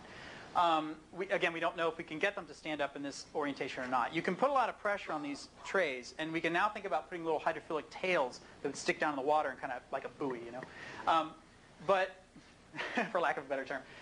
But there is some trick that we can play. So one of the things I didn't mention is, why are these things 300 nanometers long? It turns out that just like MS2, the assembly of the viral capsid is initiated by a stem loop of RNA, a 19-nucleotide stem loop. And so that stem loop forms the first aggregation of discs, which do a phase transition into this lock washer. And that then propagates the assembly down the rest of the helix. It's a beautiful system once it's figured out. And it's been shown that it just runs out of RNA, and so it stops assembling at the end. That's why they're 300 nanometers. That's the length of the genome. So you can take that RNA stem loop and truncate it and get different lengths of rods. That's been done in the literature, but not by us. And so you can imagine if 300 nanometers is too thick for an application, you could make them shorter. If you're thinking 6, like a natural cell membrane, it turns out the double disc, well, I didn't show you this, but if you put TMV under the right salt and pH conditions, it forms 17-fold symmetrical double discs, which are 6 nanometers thick. So if you want to form a thin membrane more close to a cell membrane, you can in fact do that, perhaps. So. I have a question there. Do your viruses actually enter cells? Have you checked that? On their own, they do not. They have their own cells that they infect. MS2 infects E. coli, HFR positive E. coli, and TMV infects tobacco and a variety of other plants. They do not, so far as we know, have any active uptake mechanism for mammalian cells. And so that's why we need to add it, say, for drug delivery, where we need to add folic acid so it gets recognized by receptors on the surface. But it's going to be really interesting to study this, because one of the things that people have shown is if you put enough PEG on certain things, it'll cause sort of a type of vesicle fusion with the cell membrane. So perhaps already that will give them a way to enter into the inside of the cells. We simply don't know. So we can put dye molecules in there and maybe ask some of those questions through in vitro assays. Yeah. We have one here and then there. I was trying to follow the stoichiometry of drug delivery. I mean, in a normal virus, you'd have replication to help you out in the process of infecting further cells. And I was trying to see how you could get enough drug molecules into enough cells with this delivery system. So how many capsids would you need to deliver a therapeutic dose? Yeah, and what percentage of the cells would you have to hit at what multiplicity of infection, as it were? Yeah. So we don't. Okay. So it's not really an MOI, but I know what you mean. We haven't done the calculation of exactly how many Taxol molecules you would need to deliver. Okay. I think we're best off doing that somewhat empirically. The one thing that I think is a more important question to ask is how much less are you going to need than the current therapeutic dose for Taxol, because what you have is a focusing effect. And so instead of being distributed throughout the patient, it's focused theoretically on the tumor tissue itself. And so that will cause a big change. I think those factors are going to far outweigh what we can calculate how many viruses we actually need to get in. We could certainly do that, and we haven't done it. The problem is that the way Taxol works, it has nanomolar affinity for tubulin, the ends of microtubules, and prevents depolymerization. You probably know that. But the problem is that that's a concentration we have to achieve. So it's not exactly an absolute number of molecules. So there's a time component. How many get in? How fast is it released? What concentration builds up in a cell before they're kicked back out by pumps and so on? So that's an extremely difficult question to answer. So I'm sorry I don't have a better one for you. We should do a calculation and see just how many capsids we need for that. There's some there. So we've heard several times during the meeting about unnatural amino acids. As an organic chemist, what are the ones that are most attractive to go after and would be most useful from the standpoint of a synthetic chemist? Yeah. So we can't wait. They're part of the strategy for building up my group. So there are two basic techniques that have come out for introducing artificial amino acids. One arguably more flexible than the other one, but they'll remain nameless. And these techniques are still somewhat difficult to accomplish if you're in a brand new lab like my own. Okay, so those are best done through collaboration. So certainly we keep our eye on that, and what we're trying to learn is how does one approach reaction development in the context of biomolecules. To just take a step back, there's a big philosophical problem with organic chemistry, at least one, which is that when we approach a new reaction, what we do is we change all the conditions of that reaction, the concentration, solvent, temperature, pressure, to get that reaction to do what we want. Okay, and the fundamental problem with biology, addressing biomolecules, is they don't withstand that. You have to do it under their conditions and their parameters, and so that's something we're not so good at. So what I'm hoping to do is learn the rules for that. What can you get away with and not get away with, in anticipation that those techniques are going to continue to improve in their generality. I mean, they are general, but the sort of ease with which you can just dive in and do it. But definitely we want some of those function groups. Pete Schultz has already put a catechol group on proteins, which is a tyrosine with one extra oxygen. There's a possibility that could be oxidized to the orthoquinone and participate in our heterodiazolyl reaction already. Certainly down in Scripps they have this click reaction, which is azids plus alkynes. We've done that in my lab as well. That's another one if you put azids on proteins. I think there's all kinds of, there's a big future for the introduction of new components for reactions. The other thing that I'll say though is you're going to need both approaches, because no matter how many function groups you can put on the protein, you're always going to want a secondary bioconjugation reaction for a lot of other applications. And so I think the future for doing these types of things on those amino acids is pretty bright. We'll take just one last question. You mentioned that your drug delivery capsids gets taken up into the cell through the endocytic route, and because the endocytic compartments have low pH, the capsid gets degraded. And how do you think the drug is going to get out of the endocytic compartments and into the places of the cells where they can function? Yeah, so it depends on the drug. So specifically, we don't know that the capsid will be degraded. The MS2 will survive pHs much lower than you find in lysosomes, so we're not sure. It may need to be proteolyzed or whatever, but what does break is the linkage that we use to attach the Taxol, so it should diffuse out. Taxol already has the ability to move into cells and cross membranes. It's lipophilic. And so we would anticipate if you can release it, just disconnect it from the capsid, it'll have its normal activity as if it had just crossed the outer cell membrane to begin with. But where I think that's a really important question to think about is for gene delivery. If you want to think about antisense nucleotides or perhaps a double-stranded RNA or something like that, that's a much larger problem because those are charged, nucleotides are charged and cannot cross membranes. And so we are not actively pursuing this, but you could think about co-packaging some things that can cause transmembrane activity for these, like polylysine or something with with those nucleotides inside. So that's where you would need to address that question a little bit more. But for the drug molecules, I don't think we'll have to. Okay, let's thank our speaker again.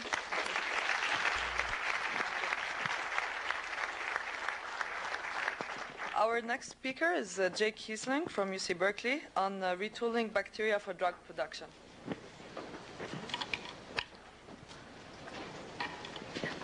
Thanks very much. It's a pleasure to be here. I'm going to motivate my talk by describing a particular problem that we're trying to address, and that is malaria. It's caused by the Plasmodium, which is a single-cell protozoan that infects red blood cells, and it's transmitted by the Anopheles mosquito. There are about 1.5 to 2.5 million people every year that die of malaria, and 90% of them are children under the age of 5.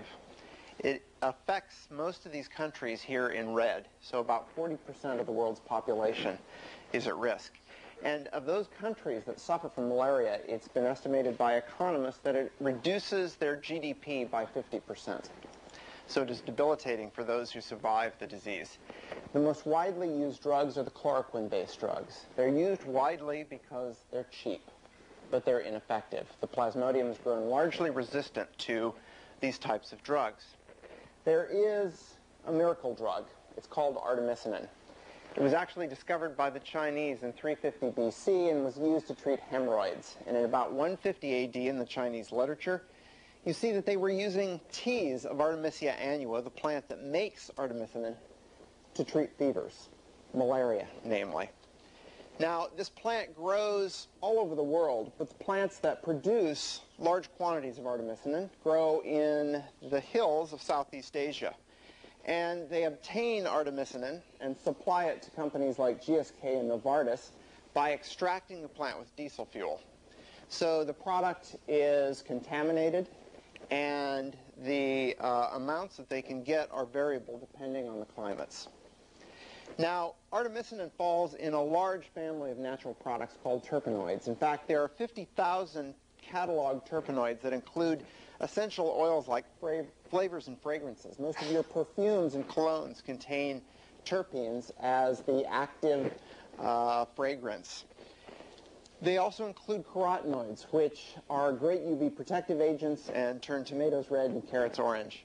There are also a number of chemotherapeutics, one of which we just heard about, Taxol, which was extracted and discovered in the bark of the Pacific yew, but is now found in the needles of a related plant and is derivatized. And then there are the chemotherapeutics like eleuthorobin, which survived through phase 2 clinical trials, but then was discarded because they couldn't obtain enough of the material to go further through clinical trials. Now, these molecules are produced from isopentenyl pyrophosphate, or IPP, a C5 precursor that's produced in every organism. And this is then condensed with dimethyl allyl pyrophosphate to form the C10 geranyl pyrophosphate, the C15 farnesyl pyrophosphate, and the C20 geranyl pyrophosphate.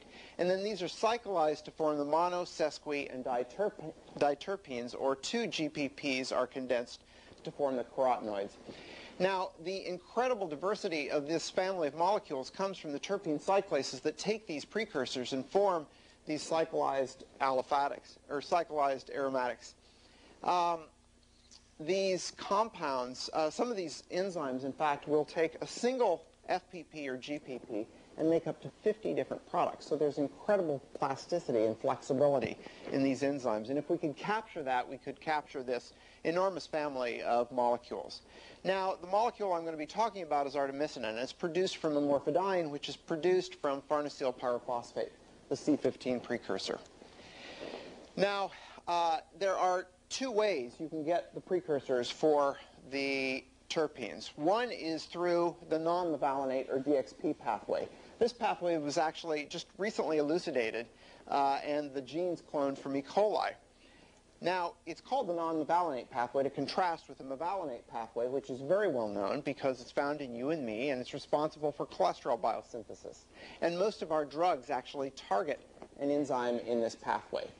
So we know a lot about this pathway, less about the non-mevalonate pathway. The non-mevalonate pathway exists in bacteria and in the chloroplasts of most photosynthetic organisms. The mevalonate pathway exists in yeast and in eukaryotes like you and me. Okay, so what's the problem with artemisinin? It's a great drug, but it's too expensive. It adds about $1 to the cost, $1 to $1.50 to the cost of drugs, which means that those drugs are, pardon me? So that's a great question. The best negotiated price that the World Health Organization has negotiated with Novartis is $2.40 for a dose. A dose is a cure, okay? But the problem is that most countries spend less than $4 per year per person on health care. And what's more is there's so many mosquitoes that you need about 10 to 12 treatments a year to treat everyone. Now, if you read the New York Times a month ago, there was an article on the front page put out by the World Health Organization, and there's going to be an enormous shortage of this molecule. In fact, we're going to need about 700 tons annually just to treat the people who can, get the pills.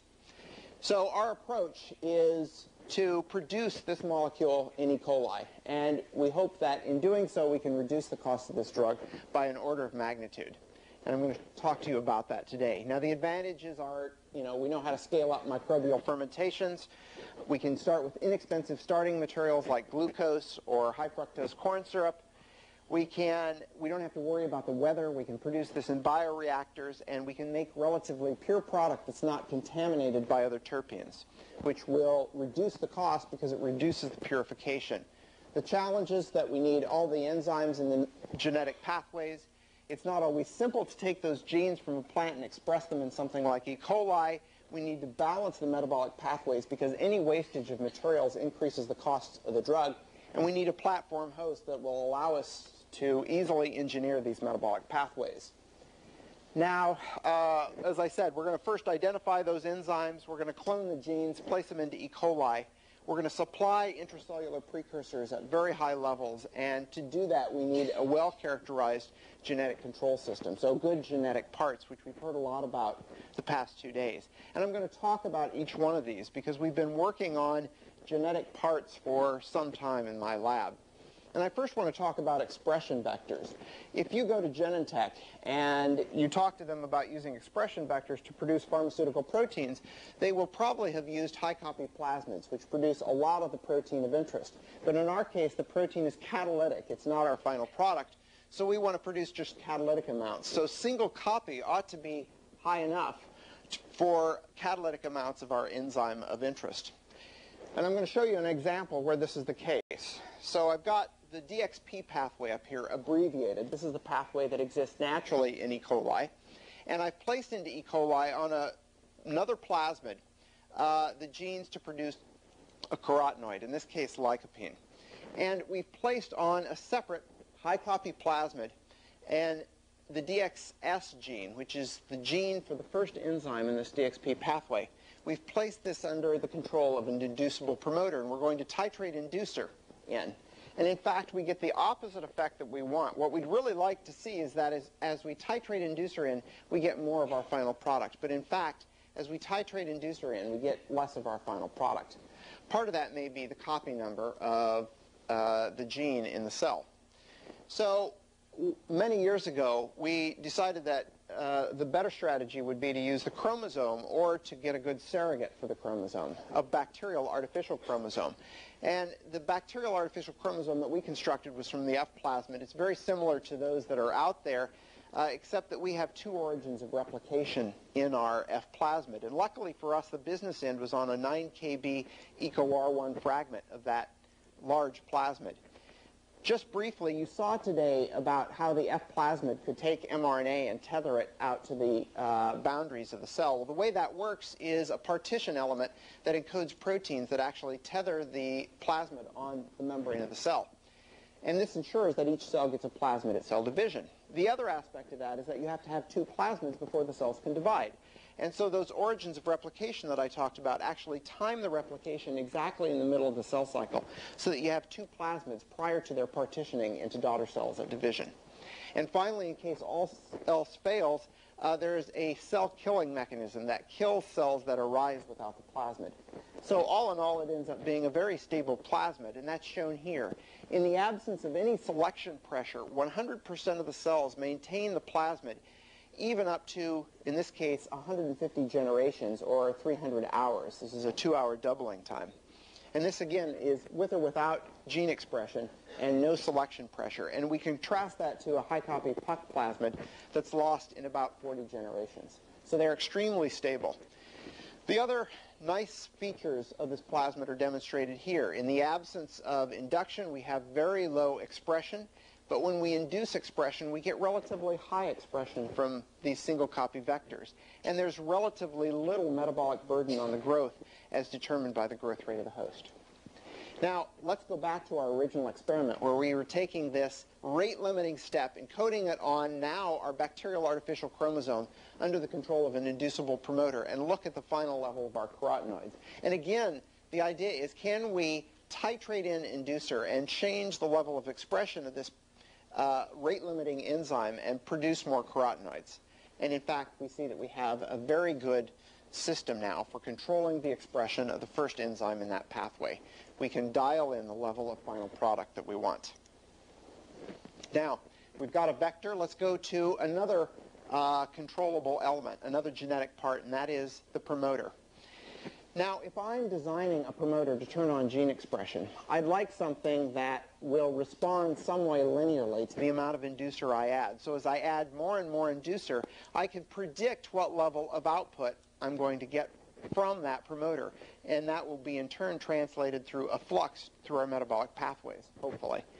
And this is very important for us because as we're adding in new metabolic pathways to E. coli or to any other organism, we want to balance those pathways so that we don't get the accumulation of intermediates or have rate-limiting amounts of intermediates that will limit the amount of our final product. Now, we've used the arabinose-inducible PBAD promoter a lot in our laboratory. This promoter works through an Ara-C protein that actually binds arabinose after it's transported through a transporter into the cell. That then, in turn, turns on gene expression, and it actually unfolds the DNA and allows the PBAD promoter to be expressed, and that, in turn, can express and produce your protein of interest. Now, the other feature of this promoter that's so important for what I'm going to tell you is that Ara-C also controls the promoter that produces the transport protein. So as you add more and more inducer, you get more and more transporter produced, more and more transporter in the membrane, more and more inducer transported in. So you get this cascade response from no induction to very high induction. Now, if we just take a culture of cells and we look at fluorescence, so the gene of interest in this case is GFP, as a function of the amount of arabinose we add, we see that we have a pretty good range where we can predict what the output of that promoter is going to be. And so on the face of it, this looks like a great promoter. Now, there are two ways to arrive at this level of gene expression. One is that every cell in the culture could behave exactly the same. That is, as you add low amounts of inducer, all the cells would be induced to a very low level. When you add high amounts of inducer, all the cells would be induced to a very high level. And then if you look at these using FACS, what you see is that you've got a single population of cells, all of them behaving roughly the same, with a little noise here and there. Now, the opposite effect is that you could have an all or none system, where as you add inducer, more and more cells become fully induced. So at low levels of inducer, you have a few cells that are fully induced and most of the cells uninduced, and at high levels of inducer, you have a lot of cells induced and very few cells uninduced. And of course, this by FACS would give you two populations of cells that would vary depending on the amount of inducer. Now, if we look at the original PBAD system, the native PBAD system that's been developed and actually that's commercially available, in the absence of inducer, we have a single population of cells, but as you add inducer, you have two subpopulations. So this is this all or none effect where the cells are either induced or uninduced. And that population, those two population sizes change depending on the amount of inducer you add. And it's a stable effect. So in other words, when you add middle amounts of inducer or medium amounts of inducer, you have two populations of cells that are maintained stably with time. Now, the problem for us is that if we're using this promoter to control a metabolic pathway, we'll have intermediates that will accumulate in some cells that have induced this to high levels of expression, and those cells that haven't induced the promoter to at all will have no expression and therefore will have no final product produced. Now there's an additional caveat here, and I'm going to tell you about this in a little bit, and that is that IPP and DMAP actually are toxic when they accumulate in E. coli, and so these cells wouldn't produce any of your final product because they would die, and these cells wouldn't produce any of your final product because they aren't induced.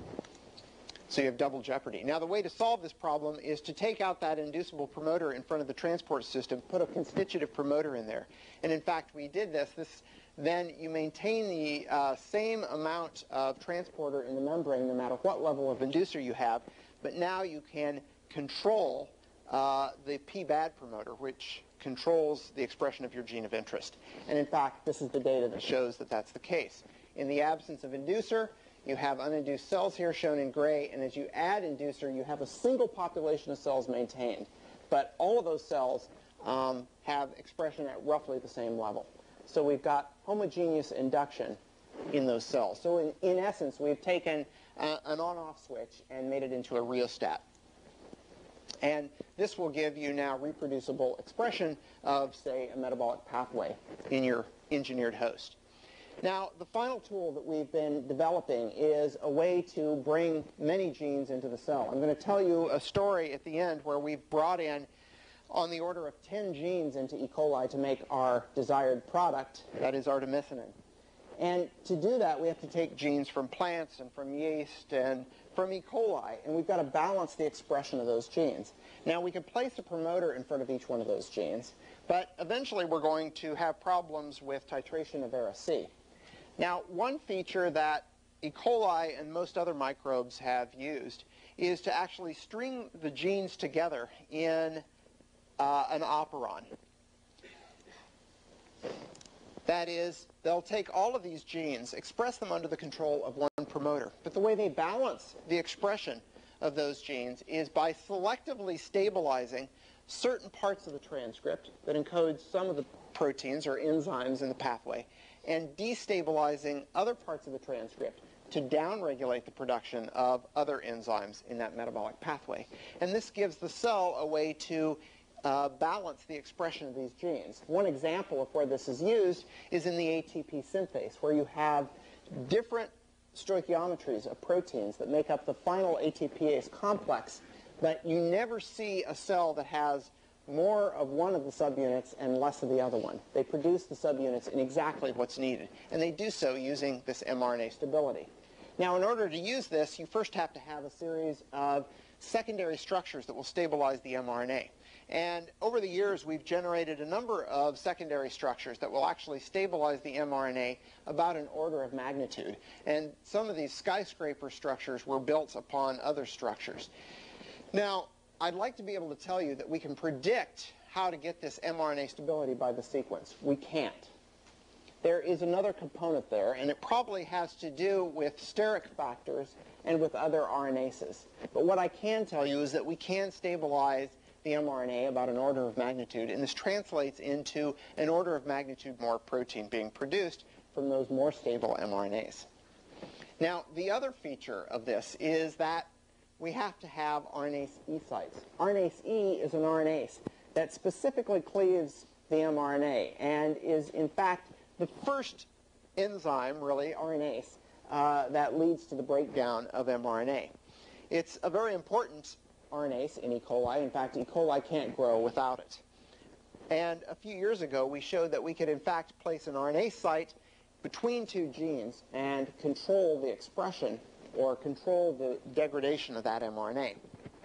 Now the key is, can we balance this metabolic pathway by expressing some genes at a low level and some genes at a high level, or vice versa, and control which of our final products is produced? And the implication is that if we can control the levels of the enzyme in that pathway, we can prevent intermediates from accumulating that would increase the cost of something like artemisinin. Now, we chose this specific metabolic pathway because we could actually look at the colors of the cells. So we took CRTI and CRTY, two of the enzymes in that metabolic pathway, and we placed them in an operon.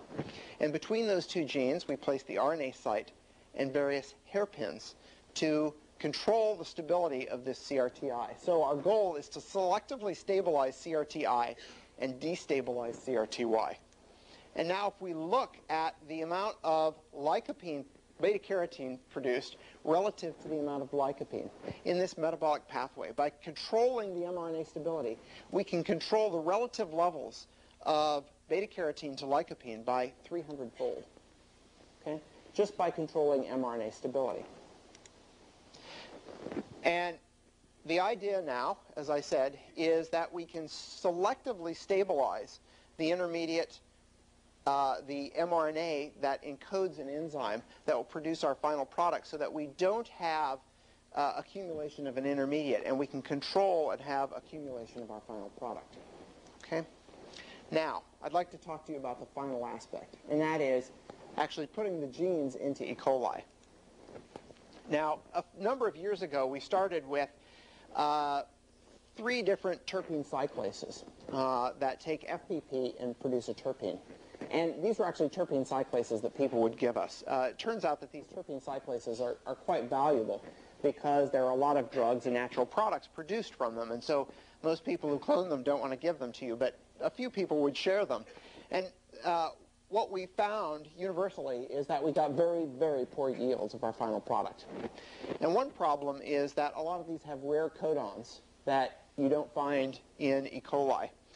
And so when we got the when we started to work on the amorphidine cyclase, which produces amorphidine, that's an intermediate for the production of artemisinin, we decided that we were going to have to resynthesize this gene. There was an additional problem that the researcher who was working on this and published on it wouldn't give it to us. So we actually reverse translated the amino acid sequence in the computer. We made 84 40-mers, and we used the codon usage for E. coli. We threw this in PCR, assembled the gene. Of course, we can send out and have this done now. We screened, and lo and behold, we got 142-fold improvement by getting rid of those rare codons. Okay? And this is over other native cyclases. So we're getting closer, but we're still a long way off by several orders of magnitude. And so it was clear to us that we were going to have to now alter the supply of intracellular precursors and make many more precursors for that final product. Now, we have 2 alternatives. One is the non-mevalonate pathway, which exists naturally in E. coli, and the other one is the mevalonate pathway. When we started this work, the non-mevalonate pathway hadn't been fully elucidated. So we decided to work on parts of that pathway that were known. And in fact, it was known that 3 enzymes in that pathway, namely DXS, IDI, the isomerase that isomerizes IPP to DMAP, and the FPP synthase might be limiting. In fact, this was work done by other laboratories. So we expressed those genes in an operon, and we got about a 3-fold improvement in the production of amorphidine, our final product, with time. And this is 3-fold over the non-engineered or native DXP pathway. I'm going to talk about this decrease in a minute in the final product. But that wasn't going to cut it.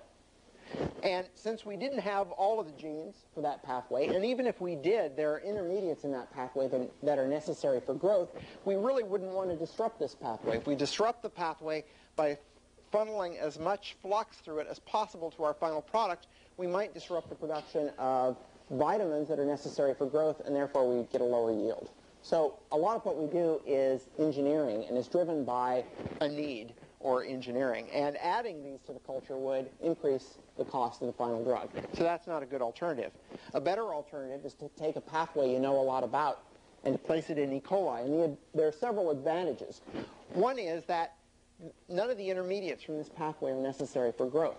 So we can tune it up or tune it down to our heart's content and not have to worry about the growth of the cell.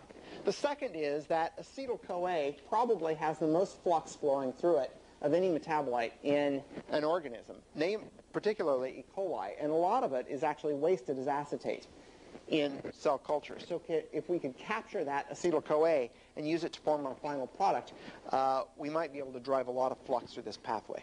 So that's what we did. We cloned 5 genes from Saccharomyces, 2 from E. coli, placed them into 2 different operons, and expressed them. And we got a 30-fold improvement in the production. Okay? Not bad. We're getting close now. Now I want to talk just a minute about this decrease in the amount of the final product. Oh, no, first I want to tell you a little story. Sorry, I'll come back to that. The little story is that I have this adage, kind of, if a little's good, a lot's great. And that is, if we can get a little bit of our product, can we turn up this pathway and get a lot of our product? And the way you can test that is by adding exogenous mevalonate. We did this before we had the full pathway done. So we'd add exogenous mevalonate, it'd go across the cell membrane into the cell and be shunted into our final product. You add more and more mevalonate, you should see more and more of your final product. Now, if we actually don't express the amorphidine cyclase, we actually take it out of the cells, we got this strange behavior. And that is that as we added more and more mevalonate, the cells actually started to croak. And in fact, they died at very high levels of mevalonate. But when you add that gene back in, that amorphidine cyclase, in fact, the growth would recover, and they could grow just fine. Well, if you go in and take a metabolomics approach, you lyse the cells, you look for all the intermediates, what might be happening, turns out that IPP, DMAP, and FPP are accumulating in the cell. Now, this doesn't seem like it would be a problem. E. coli naturally produces these and accumulates them at a low level. Turns out that high levels of IPP, DMAP, and FPP are toxic. And we think they're toxic because they inhibit or downregulate the production of DXP through some type of allosteric interaction with this DXP synthase. This in turn then inhibits the production of those vitamins that are produced from the DXP pathway. So the moral of the story is that a lot is not great, that it's really important to balance these metabolic pathways. And this emphasizes the need for these tools to balance the expression of multiple genes simultaneously. Now, the final step is to shunt as much glucose through this pathway to produce our final product. And so you can add very rich media, cheap media like LB, terrific broth, add glycerol, and you can, in fact, get more and more of your final product. But I want to talk about this decrease that I've mentioned before and what we might do about it. Turns out that when you're running a fermenter with E. coli, or even in shake flasks, the one thing we do if we're running shake flasks is we have a small volume. If we're running a fermenter, we blow oxygen like crazy through them, or air. And in fact, when the cells stop producing amorphidine, it's volatile, and it blows off. It's a hydrocarbon. Okay? So it's going to be lost from the fermentation. Now, there are two ways you can deal with that. One is you can actually condense it in the outgas. And in fact, you can get pure product out when you can condense it. Okay? So we've got pure amorphidine sitting in there. I didn't bring the vial with me. The other thing you can do is you can add oil to the top. In this case, we added dodecaine. And the dodecaine actually captures the amorphidine. It stays in the dodecaine. And then you could easily get it out by distilling it out, which is something chemical engineers do a lot of. But the really important feature is that, in fact, when you capture everything you're making, you're up to about a half a gram a liter. What this means is that from where we started with the engineering, putting in those genes that didn't function very well, to where we are now, we're up at about 1,000,000-fold. Okay? We're 2 orders of magnitude away from where we need to be. And here's where the rubber meets the road. Okay? This is the cost of the drug right now. At 50 grams a liter, this will be the cost of the drug. Okay? That's a huge difference to people who need it. Okay? Now, we don't have to stop there. We can look at some of these molecules like flavors and fragrances. We can look at Taxol, for instance. Can we make that in E. coli? Can we make cheap anti-cancer drugs? Now, to do that, though, you have to produce GPP, the 10-carbon precursor, or GGPP, the 20-carbon precursor. And actually, there's a simple way to do that. You can take E. coli's native FPP synthase, and you can actually do site-directed mutagenesis of it. And it's really a beautiful enzyme. The way it controls the chain length of the final product is the depth of the pocket in the active site. So this is the FPP synthase, and it's got an amino acid that pretty much blocks or keeps that chain from being extended down into the pocket. If you raise that amino acid up, you get the C10, or GPP. If you lower the amino acid, you get GGPP. If you take it out completely, you get C35, C40s, etc. So short rubber. Okay? And then you can use that enzyme with your engineered E. coli to produce things like myrcene from Arabidopsis, or casbein or antcorine from fungi and castor bean. Okay? So there are a wide range of products that are now opened up by this technology, including Taxol, eleuthерobin, and this is our next target, prostratin. It's actually in phase 2 clinical trials as an anti-HIV target. It actually drives the virus out of senescence so that you can use these heart drugs to actually kill the virus. And the real problem, one of the real problems in treating AIDS or HIV infection is that the virus lays low in the genome for a long period of time. Well, it turns out that prostratin is a protein kinase C activator and actually drives it out of the genome, and then you could use some of these other therapies to kill it. What's interesting about this molecule is that the Samoans have been using it for years to treat viral infections. They've been taking extracts of the tree. And a guy named Paul Cox actually found out that they were using this tree, sent part of it to NIH. They analyzed the plant, purified out the molecule, and tried it.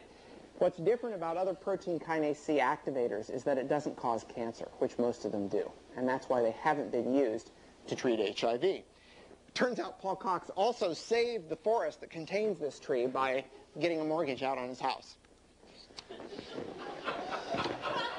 And this is one of our next targets. So in closing, I would like to express the enthusiasm of the people who run Berkeley, both LBL and the University of California, Berkeley. There has been a great deal of enthusiasm for synthetic biology. And in fact, Graham Fleming is so enthusiastic about it, he actually started a department of synthetic biology in the Physical Biosciences Division. And this is our website. And if you Google synthetic biology, after MIT comes up in the first few, you'll see LBL down there. And in fact, it includes scientists from LBL, also from the University of California, Berkeley, San Francisco, and Santa Cruz. And it's an effort to organize efforts around synthetic biology. And we have some opportunities. So for those of you who are looking for possible jobs in synthetic biology, we have a divisional fellow that will be coming up. And this is an independent scientist position at LBL, funded for about 5 years. And all of the divisional fellows in the Physical Biosciences Division have ended up being recruited by the University of California, Berkeley to be assistant professors. And they've all been very successful. We also have a postdoctoral fellowship. So any of you who are interested can send me email to either one of these email addresses. I'd like to thank the people who did this work. And in fact, you can see Brian Flegger's poster up out in the poster section where he talks about mRNA stability and engineering that. And I'd like to thank the funding sources, National Science Foundation, ONR, Maxygen Diversa, and the University of California Discovery Grant, both for funding the tools as well as the application. And I'd like to thank the organizers for one of the best conferences I've been at in a long, long time, and you for your time and attention.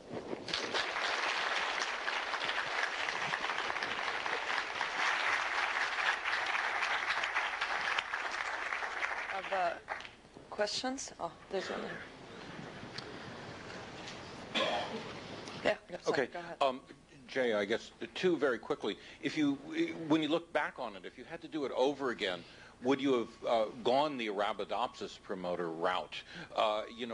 Did you have some reason for not using something that somebody else had patented? Did it seem like a good idea at the time?